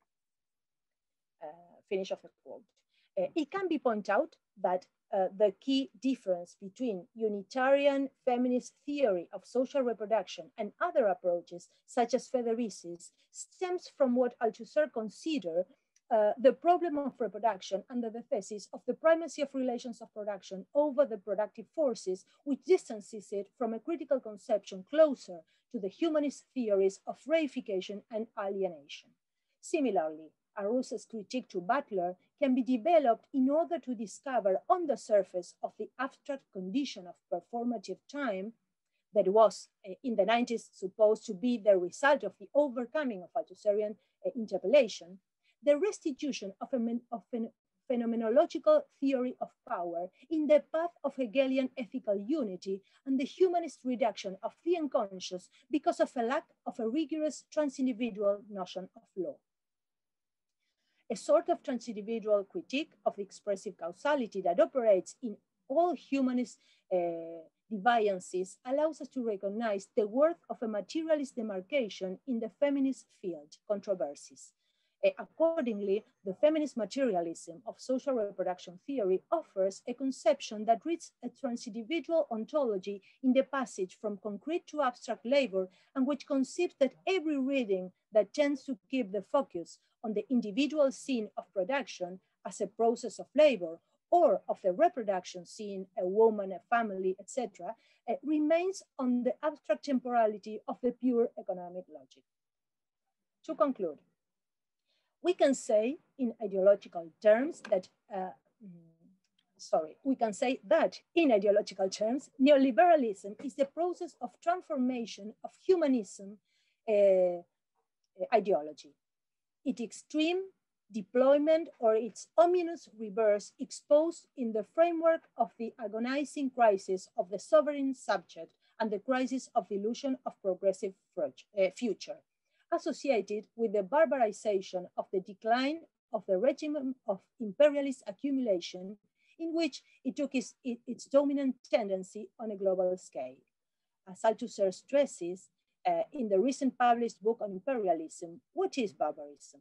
Regression while remaining in place, stagnation while remaining in place, of a kind of which human history offers examples by hundreds. Yes, our civilization can perish in place, but in accumulating all the suffering of a childbirth that will not end, of a stillbirth that is not a delivery. Neoliberalism is then the name of this barbarization of imperialist capitalism, that imaginary contemporaneity of ideological time that dissolves real historical differences and the contradictions that their coexistence entails in a single homogeneous time to whose critique both Marx and Freud devoted themselves.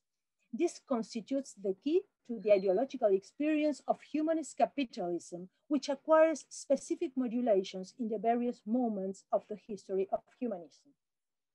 It is this very conjuncture that shows us the path of an extremely necessary recommencement of a transindividual materialism. And I believe that a great portion of feminist thinking is ready to take on this historical task. Thank you. Thank you so much, Natalia, and all of our panelists for the amazing interventions today.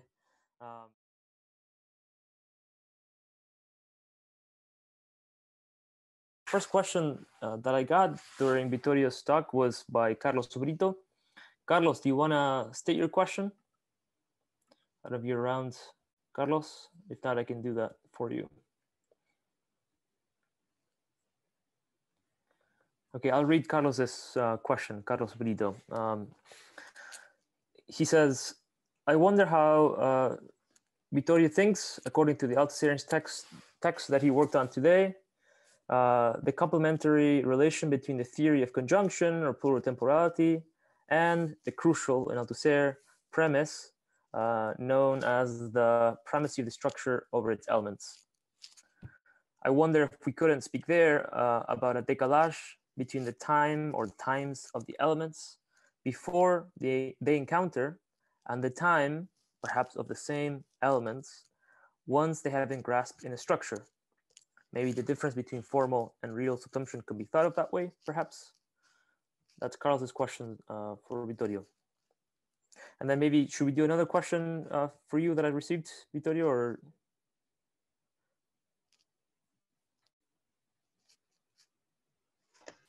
Okay. I replied to the question of Carlos. Okay. Ciao, Carlos. So I think is the same problem in the sense that you have a plurality of times and that compose the structure that take hold, but in a sense, as you have a plurality that are not a kind of harmonia, a pre-established harmonia. I don't know if you say harmonia in English, something like harmony, that. You know, So pre-established harmonia in the totality. So you have conflict in the totality, and so you never have a kind of structure that closes all the temporality that goes in other directions.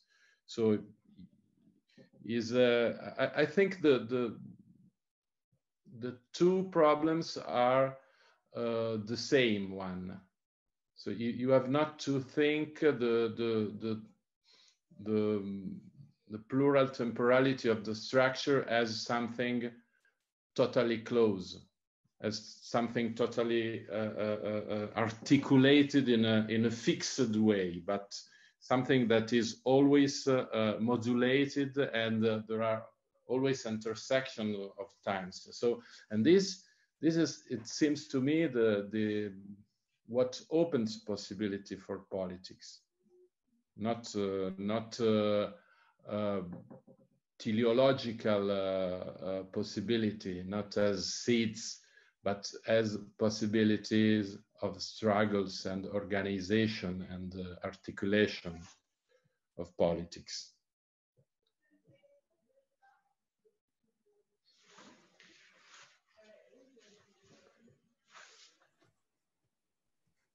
Thank you. I think there's another question for Vittorio, because I know you have to leave, by Alex S.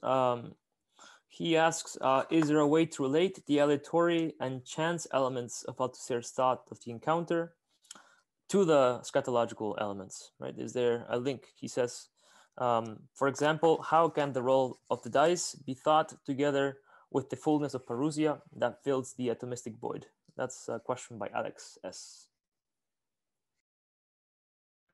Could you repeat slowly, because I didn't catch some words? Yes. So is there a way to relate, Alex asks, the aleatory and chance elements of Althusser's thought of the encounter to the scatological elements?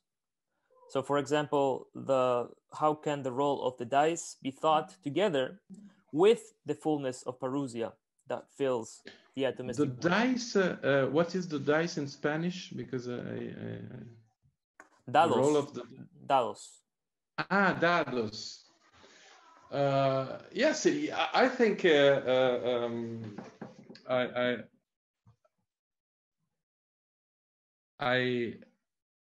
I've tried to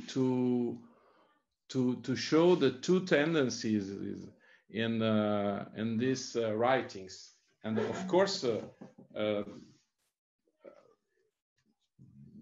they are not systematic writings, so the elements are floating in some way. They are not related in a systematic way. And of course, you can think the dice in the scatological tendencies as something related, strictly related with parousia, as something that from which you can imagine emerges the communism, and refuting every teleological direction. You have something like what Derrida calls eschatology without teleology. So you have something like that in Althusser, and as in Derrida, you have a critic of a linear time where every instant is related to the precedent, and there is a kind of direction of the time. And in Derrida, you have the kind of gift of the instant. Every instant is a kind of gift, and so the gift is thinkable as the gift of the parousia of the communism. And I think this is one of the tendency. Of course, I think is the tendency that is less interesting for me, and so I have not worked a lot on that. But I think it's possible to do a reconstruction, and I think that Panagiotis, in his intervention, has given a great contribution to this. To the reconstruction of this tendency. Excellent, thank you, Vittorio. I think we have a question also by Bernardo Moreira for all the panelists, for Natalia, Panagiotis, and Vittorio. Bernardo, do you want to ask your question? Yes, can you all hear me? Yes. Okay, great. Good morning, good afternoon to everyone. I would like to ask a question to Mr. Morfino, Mr. Sotiris, and Mrs. Romé. In Mr. Morfino's presentation, he mentions the relation between Althusser's aleatory materialist concepts and Deleuze's concept of the rhizome, which is emphasized in Althusser's late work. In Mr. Sotiris' presentation, he explores the concepts of margin and the critique that Althusser makes on the traditional party organization in the left, preferring autonomous and marginal expressions of the communist struggle. In Mrs. Romé's presentation, she defends feminist materialism as the theoretical and political movement that can realize the political approach that Althusser proposes in his social reproduction theory. So I ask all of you, can we interpret those three elements as a departure from the traditional Leninist model of political organization? What is the political theory of that post-structuralist tendency of Althusser? And is he close to, for example, Deleuze and Guattari molecular political revolution? Thank you. Thank you so much, Bernardo. Who wants to go? I can reply brief because I have to go. I'm sorry. I'm very sorry. But yes, of course, in this sense. But I think that Panagiotis will reply largely on that because his intervention was on that. The problem is that this reference is not systematic at all. We can speak of that. Of course, Althusser in 77 and 78 was fascinated by the autonomia movement in Italy, and but I think that you cannot find more than a fascination, not a systematic development of this. And we must think that in 76 he asked Balibar to write the text on the dictatorship of proletariat. So in 76 he was a neo-Leninist and a full neo-Leninist. So in 77 he criticized, it's paradoxically because he criticized the party because he abandoned the dictatorship of proletariat. At the same time, he is fascinated by the movement Autonomia in Italy. So it's a very ambiguous and strange position in this sense. So I'm sorry, I have to go. It was a great pleasure to be with you all today, and I hope to see you in person not far from now. Thank you, Vittorio. Thank you. So Natalia, Panagiotis, do you want to take on Bernardo's question? I can answer briefly also because my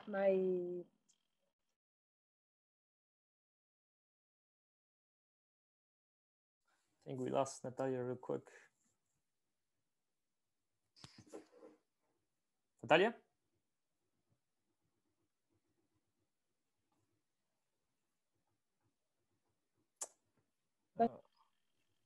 Se está cortando. The conversation is cutting off.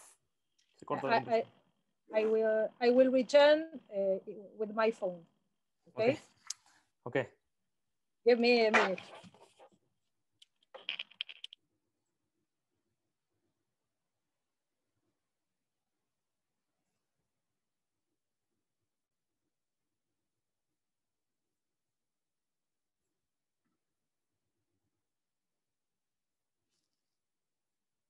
In the meantime, if you have other questions, please send them to me via message or type in the chat, and then we'll call you in order.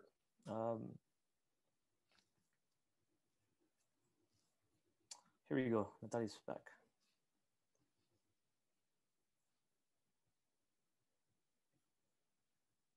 Natalia, are you there? I will. Now? Yes. Okay. Sí, yeah. Okay. This is the south of the world, you know. So hello, everyone. I don't want to open up a big discussion on this topic because it's really huge. But I would say that these positions in Althusser thought must be related each time to the specific struggle in a specific conjuncture. So I would be very careful to develop abstract and general consequences, for example, about the political form, because, for example, in Keffer, he states explicitly that the question of the political form, whether it's a party or a movement, must be guided by rigorous analysis of the concrete situation.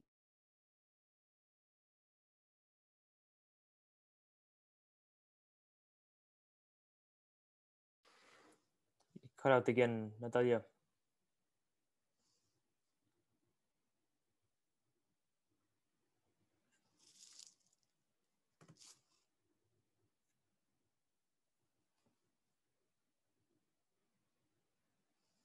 Let's wait just a second to see if the connection comes back.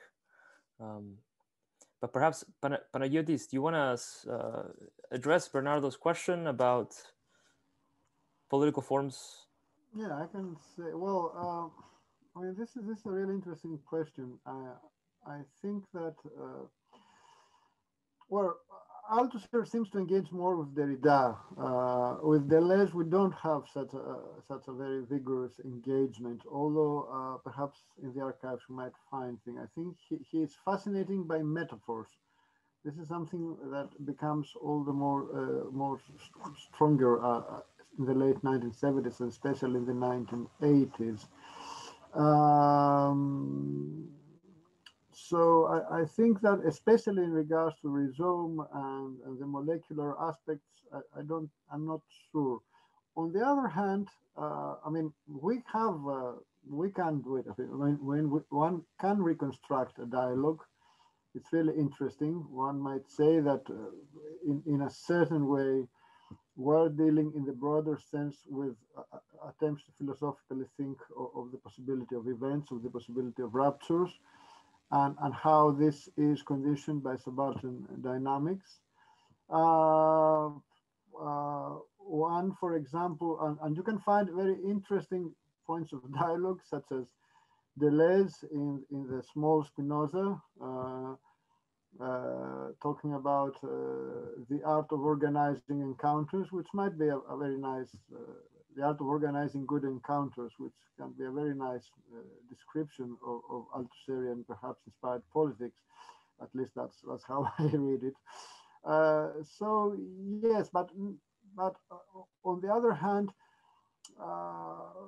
I think that Vittorio pointed exactly that Althusser becomes all too fascinated with autonomous movements. He doesn't really think or elaborate, especially in the difficult conditions after the tragedy of 1980,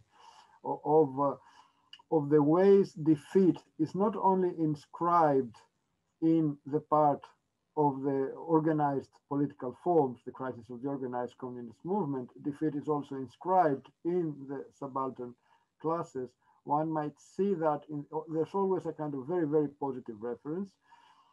And he doesn't actually try to think the mediation between these levels, the mediation between the autonomous movements and the possibility of a political movement, which would indeed, which in a certain way would also imply a dialogue with Deleuzian thematics like the becoming minority and things and such aspects. I think he tries to find all the more a kind of resource of hope. I would state it in this sense, because it is obvious that until 1976, and you can see it in Le Vache Noire, you can see it in the public pronouncements, you can see in how he intervenes in the dialogue in the communist. He tries in a certain way to articulate a highly original conception of revolutionary politics, very, very open-ended, inspired by the materialism of the encounter, inspired by a left-wing reading of the Cultural Revolution, inspired by the emergence of movements that create the elements of communism. He tries to articulate it in a very classical communist, Marxist-Leninist manner. And at the same time, he writes these very big poetic notes on, on the margin and the beach and the sound of communism. So it's a very contradictory aspect, and he sort of attempts to go over this contradiction, which is very evident, for example, in the 1977 crisis of Marxism intervention, by saying, on the one hand, the crisis, on the other hand, the autonomous movements, the element, the islets of communists, the communist virtualities, and is missing exactly that the idea, the possibility of communist politics is not when you just realize these two tendencies, that is, autonomous movements and political insufficiency. On the other hand, this has been the tragedy of the working class movement since the 19th century. In a certain way, this is the normal condition of the working class movement, the insufficiency and inadequacy of political forms. The encounter means exactly the moment you actually try to short circuit, to use Balibar's metaphor, these two elements try to find forms of mediation, even however contingent or difficult. But this is exactly the notion of the political labor. And although he thinks the political practice, especially when he discusses Machiavelli, I don't think he actually, there's always this limit, at least in my reading, of thinking what is the kind of the kind of political labor, the kind of painful process of political reconstruction that this entails, what institutional forms this requires, what organizational forms, what forms, for example, he says, give their masses their voices. This phrase from the 1976 intervention in the communist on the 22nd Congress of the Communist Party of France, of the French Communist Party. But he never says what does it mean. Organizationally, what kind of intellectual resources it requires, what forms of new militant intellectuality is involved here. And I think the inability to think this leads him all the more going towards this quasi-eschatological conception of communism as parousia, as not as conscious labor, conscious political labor that Vittorio so pointedly articulated in his presentation. Thank you, Natalia. Do you want to pick up from this point that you're making before? You're mentioning Kefer, and yeah, so sort of thinking maybe about, just to add something to Bernardo's question, even just kind of autonomism of Silvio Federici as well, and kind of your pointed critique of what you call neo-anarchism, right? I mean, Panagiotis brought this figure of, the interview with Althusser in Rome, right? In which he's saying many things, but one of the things he says is, I'm an anarchist, he says, because anarchism is beyond, I forget the exact words, but I wonder if like Panagiotis, you see perhaps a possibility of an encounter or some kind of articulation between what we call maybe more autonomous struggles and mass organization, right?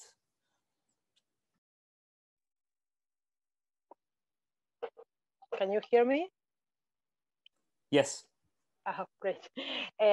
Now, I was recalling Kefer because I think that the main question here is to pose the analysis of the concrete conjecture in a priority to the decision about which forms of organization would could suit a revolutionary strategy.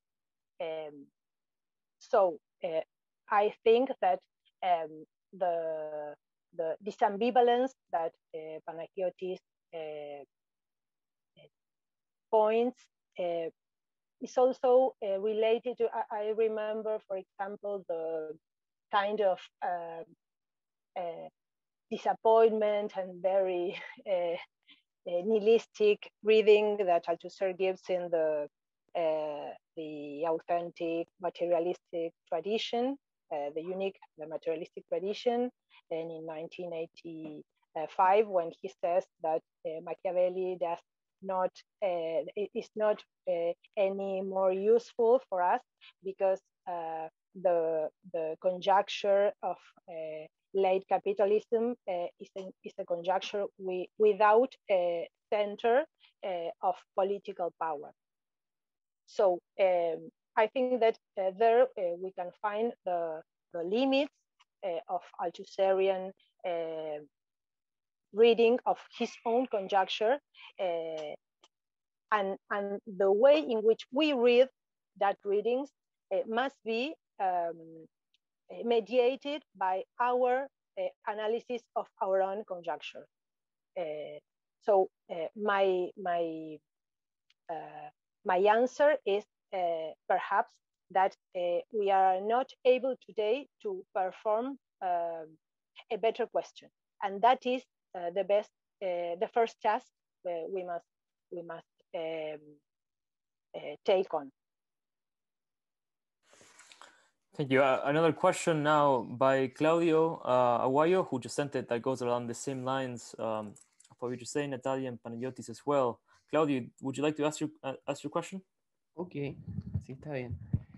Okay, so my question is, having into account this whole discussion about autonomies, the loose molecular revolution, the problem of reproduction, technocratism, and neo-anarchism. What do you think about the theoretical status of the concept of dictatorship of the proletariat in Althusser's thought? Because I think that's something important to understand the role of the state and the weapons, to say it broadly, in Althusser's oeuvre. Yeah, my question is for the whole panel. Unfortunately, Vittorio is not here anymore, I think.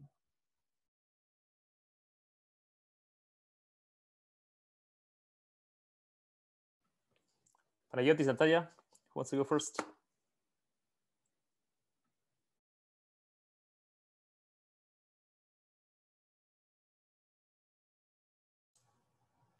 I can try. Okay. Well, this is, I mean, Althusser's insistence in those debates, and also Balibar's in the 1970s, on the usefulness of the notion of the dictators of the proletariat. Of course, it was very important. This is not to be underestimated. I mean, they tried to defend a conception of the necessary revolutionary rupture, and they were part of a broader elaboration of transition as constant struggle, intensification of class struggle, and experimentation. There's no doubt about that. I mean, these were still they were still pertinent interventions, and it would be wrong in my reading to dismiss them as what in French is called langue de bois, like classical wooden language of the old style communist movement. And even though if whoever has met with Balibar, he always says that about in a certain way about the book on the dictatorship of the proletariat, although he never really disavows it. He's sort of self-critical about it. But I think it's still a very good book because exactly what is the importance? It's the importance of stressing movements, in stressing initiatives, in stressing experimentation. This is the importance of rethinking transition, and I believe and this could also be described in my reading as a molecular process, although I would point towards the notion of the molecular in Gramsci, which is also a very important aspect. And the idea that, and the way that Althusser suggests that a certain level of autonomy, autonomous movements is integral aspect of any transition process. Of course, it's important. I mean, it is the idea that we move beyond the idea of building socialism towards socialism as collective struggle, experimentation and social transformation. And the same goes in a certain way to this idea that, I mean, the horizon of politics is a communist horizon in the sense of a radically antagonistic, highly original social configuration and an edited for inventing the new, as Ben Said might have called it. And I think this is still very, very relevant. But of course, the idea is, I mean, or the challenge is, how do you incorporate them into, to use again a Machiavellian and Gramscian metaphor, into the contemporary modern prince? That is, how do you articulate autonomous movements, political initiatives?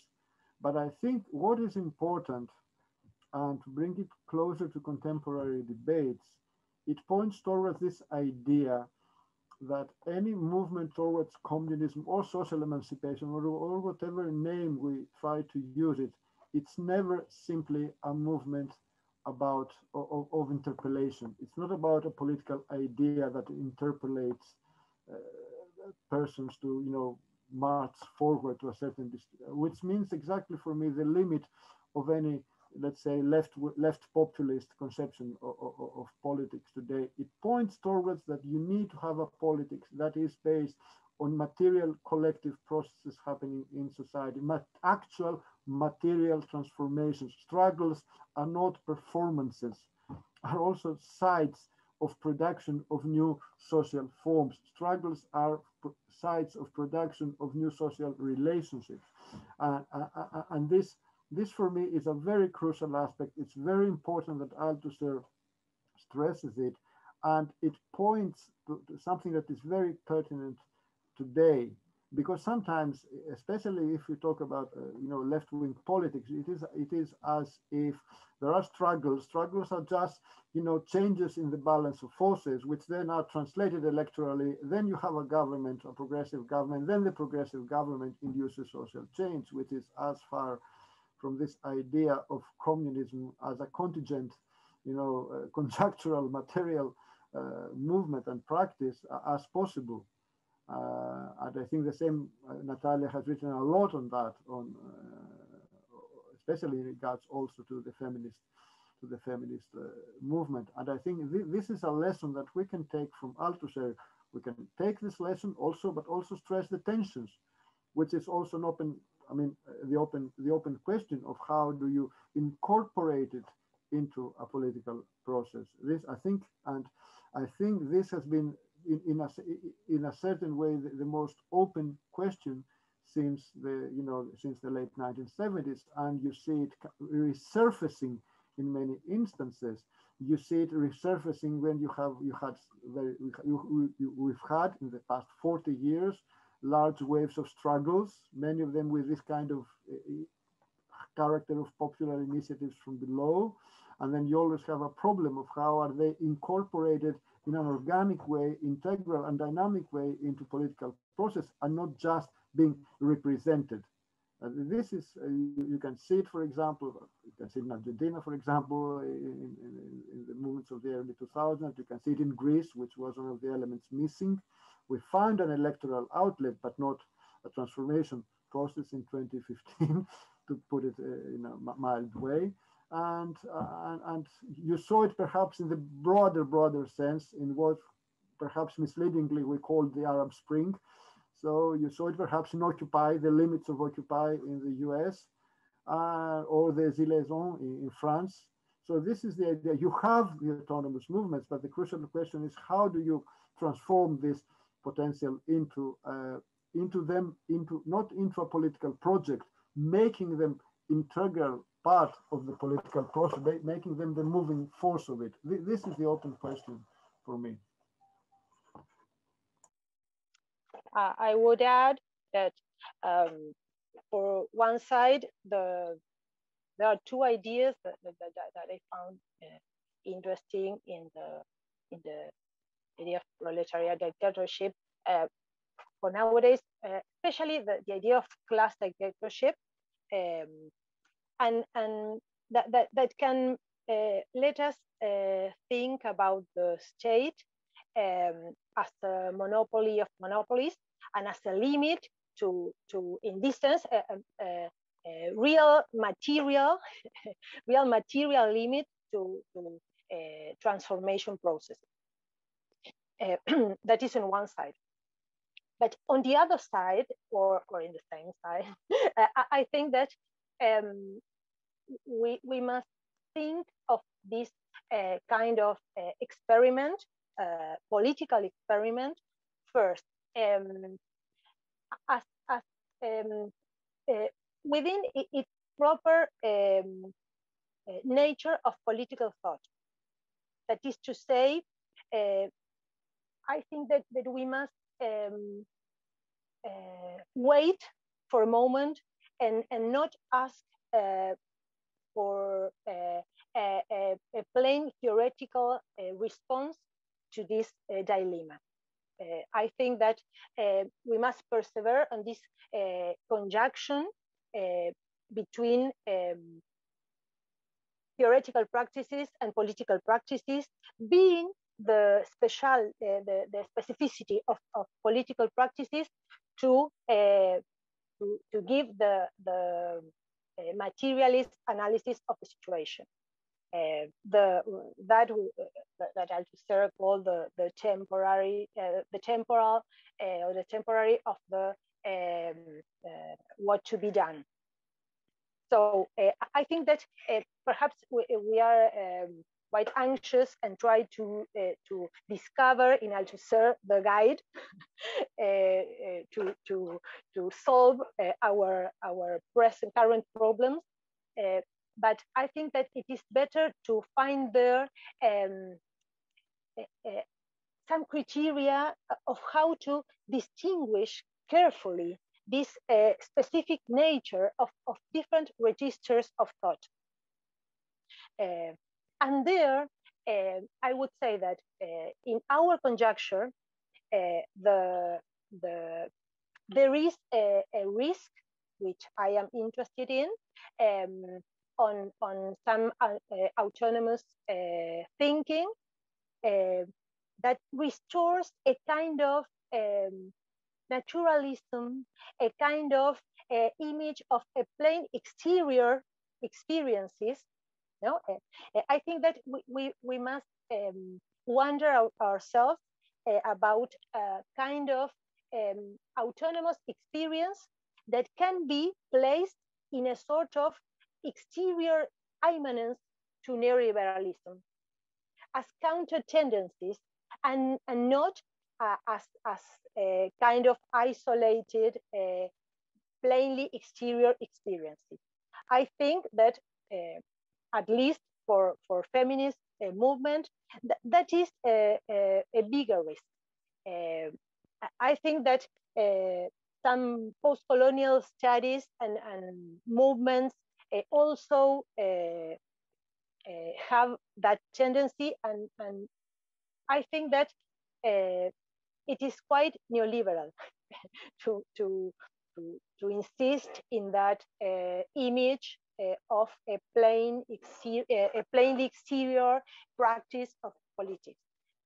So, well, I don't have an answer, but I think that these questions can be answered in general, can be answered in an abstract way, must be answered in each specific conjuncture and the controversy and within the relation of controversial forces that give consistence to that structure. Thank you, Natalia. We have another question for you that was written by Natalia Sotiris, and I'm just going to read it. She says, "Thank you for your thought-provoking paper. I am interested in hearing more about the relation between Althusserian conceptions of plural temporality, insofar as this intervenes in intersectional feminism and serves as a basis for new approaches to thinking about feminist struggles. You speak also of the urgent tasks of the feminist movement today. Can you say more about the nature of those tasks?" That's Natalie. Questions for Natalia. Well, if we have 10 or more hours, perhaps, no, because the question of plural temporality, it is very well developed in many research and books. So I can't give a huge developing here, but I may say that I'm sure that it is the way that in which Althusserian problematic recommends in our conjecture to show our own impoverishing tendencies, the very impoverishing tendencies of our critical conjecture, of our theoretical conjecture.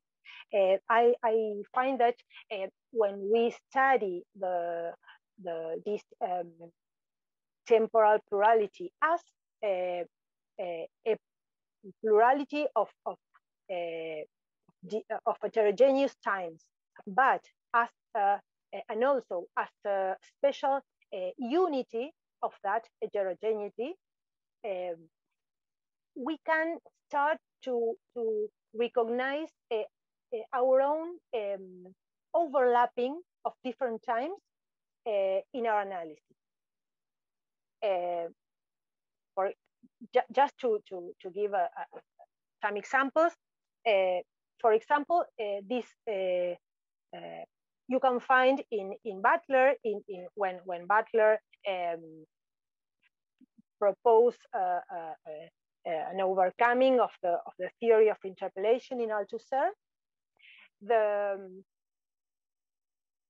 reduction of the social complex totality to the inner space of law and power. When you do such a movement, the complex heterogeneity of historical time is impoverished. Something similar you can, for example, find in what I already comment about Federicides, but in the form of an inversion of historicism, with a sort of reduction of critical operation to the operation of an inversion of the spiritual Hegelian time. So there are many forms in which, in our own analysis, you can find them, for example, in Wendy Brown's analysis of neoliberalism.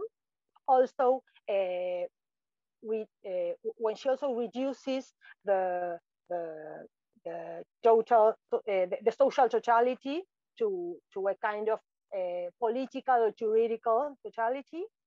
So in many ways, what is lost is the décalage. What is lost is, for example, the contradictory unity of ideological units. So what is lost is what Péchet would call the primacy of the unconscious over the conscious.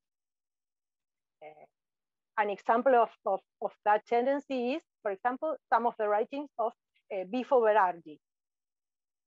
When you or some of the studies on the neoliberal subjectivity informed by some Foucauldian tendencies. When you find, for example, a constructive theory of subjectivity with no unconscious. So you can find that way of the equivocity, that way of the failure of the ritual, that way where the very structure of the interpellation dispositive fails at each new step. So I would say that the very simple join between Marxist theory and psychoanalysis, that the category of overdetermination embodies in Althusserian long-term program, is still nowadays a great critique weapon for us to read the very risks in our own theories, perhaps in the best theories that we have to critique around conjecture. And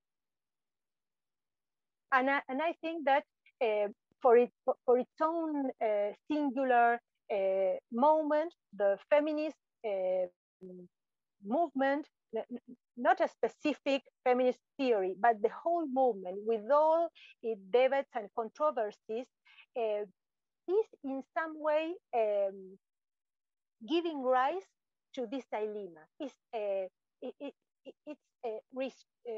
rewriting this dilemma in new terms, but sometimes effectively informed by the very tasks of the intervention, of the political intervention. So I'm quite optimistic there. Of course, I must say that some of the in some way the potency of this movement is also that it is very close to neoliberal tendencies. So I think that is that very ambivalence, is that very that is the way in which I think this idea of immanent exteriority, which is very dangerous for a fair and a rigorous theoretical development, but very interesting for political practice. So we must analytically separate these two registers of thought and these two registers of practice, and then make a rearticulation or start to thinking and reflecting about how to articulate in a tactic and in a strategic dimension these two different registers. So to finish, I would say that the task for feminist movement is to develop theory, in the I would say to overcome intersectionality, to the question of causality, not also to describe the many forms of oppressions and inequalities and injustice, but to produce the principle of its of its encounter, of its unity, of its historical unity, to give a better explanation of the conjecture. But also, at the same time, to perform the many experiences and transfeminist practices permeating the many forms of existing organizations, to encounter these two extremes of the change, but never to letting this restoration of the whole change to the spontaneous result of politics.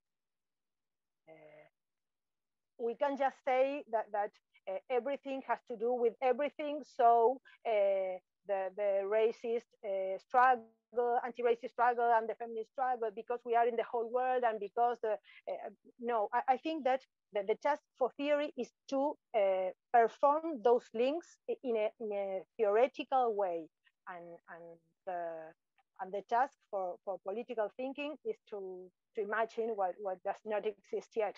So there is the dilemma, I would say.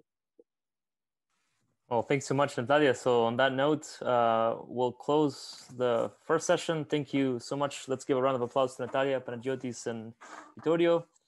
Thank you for the second day of reading Althusser Politically Conference. And we'll be back in the next islet of communism in the Zoom universe in 2 hours and a half.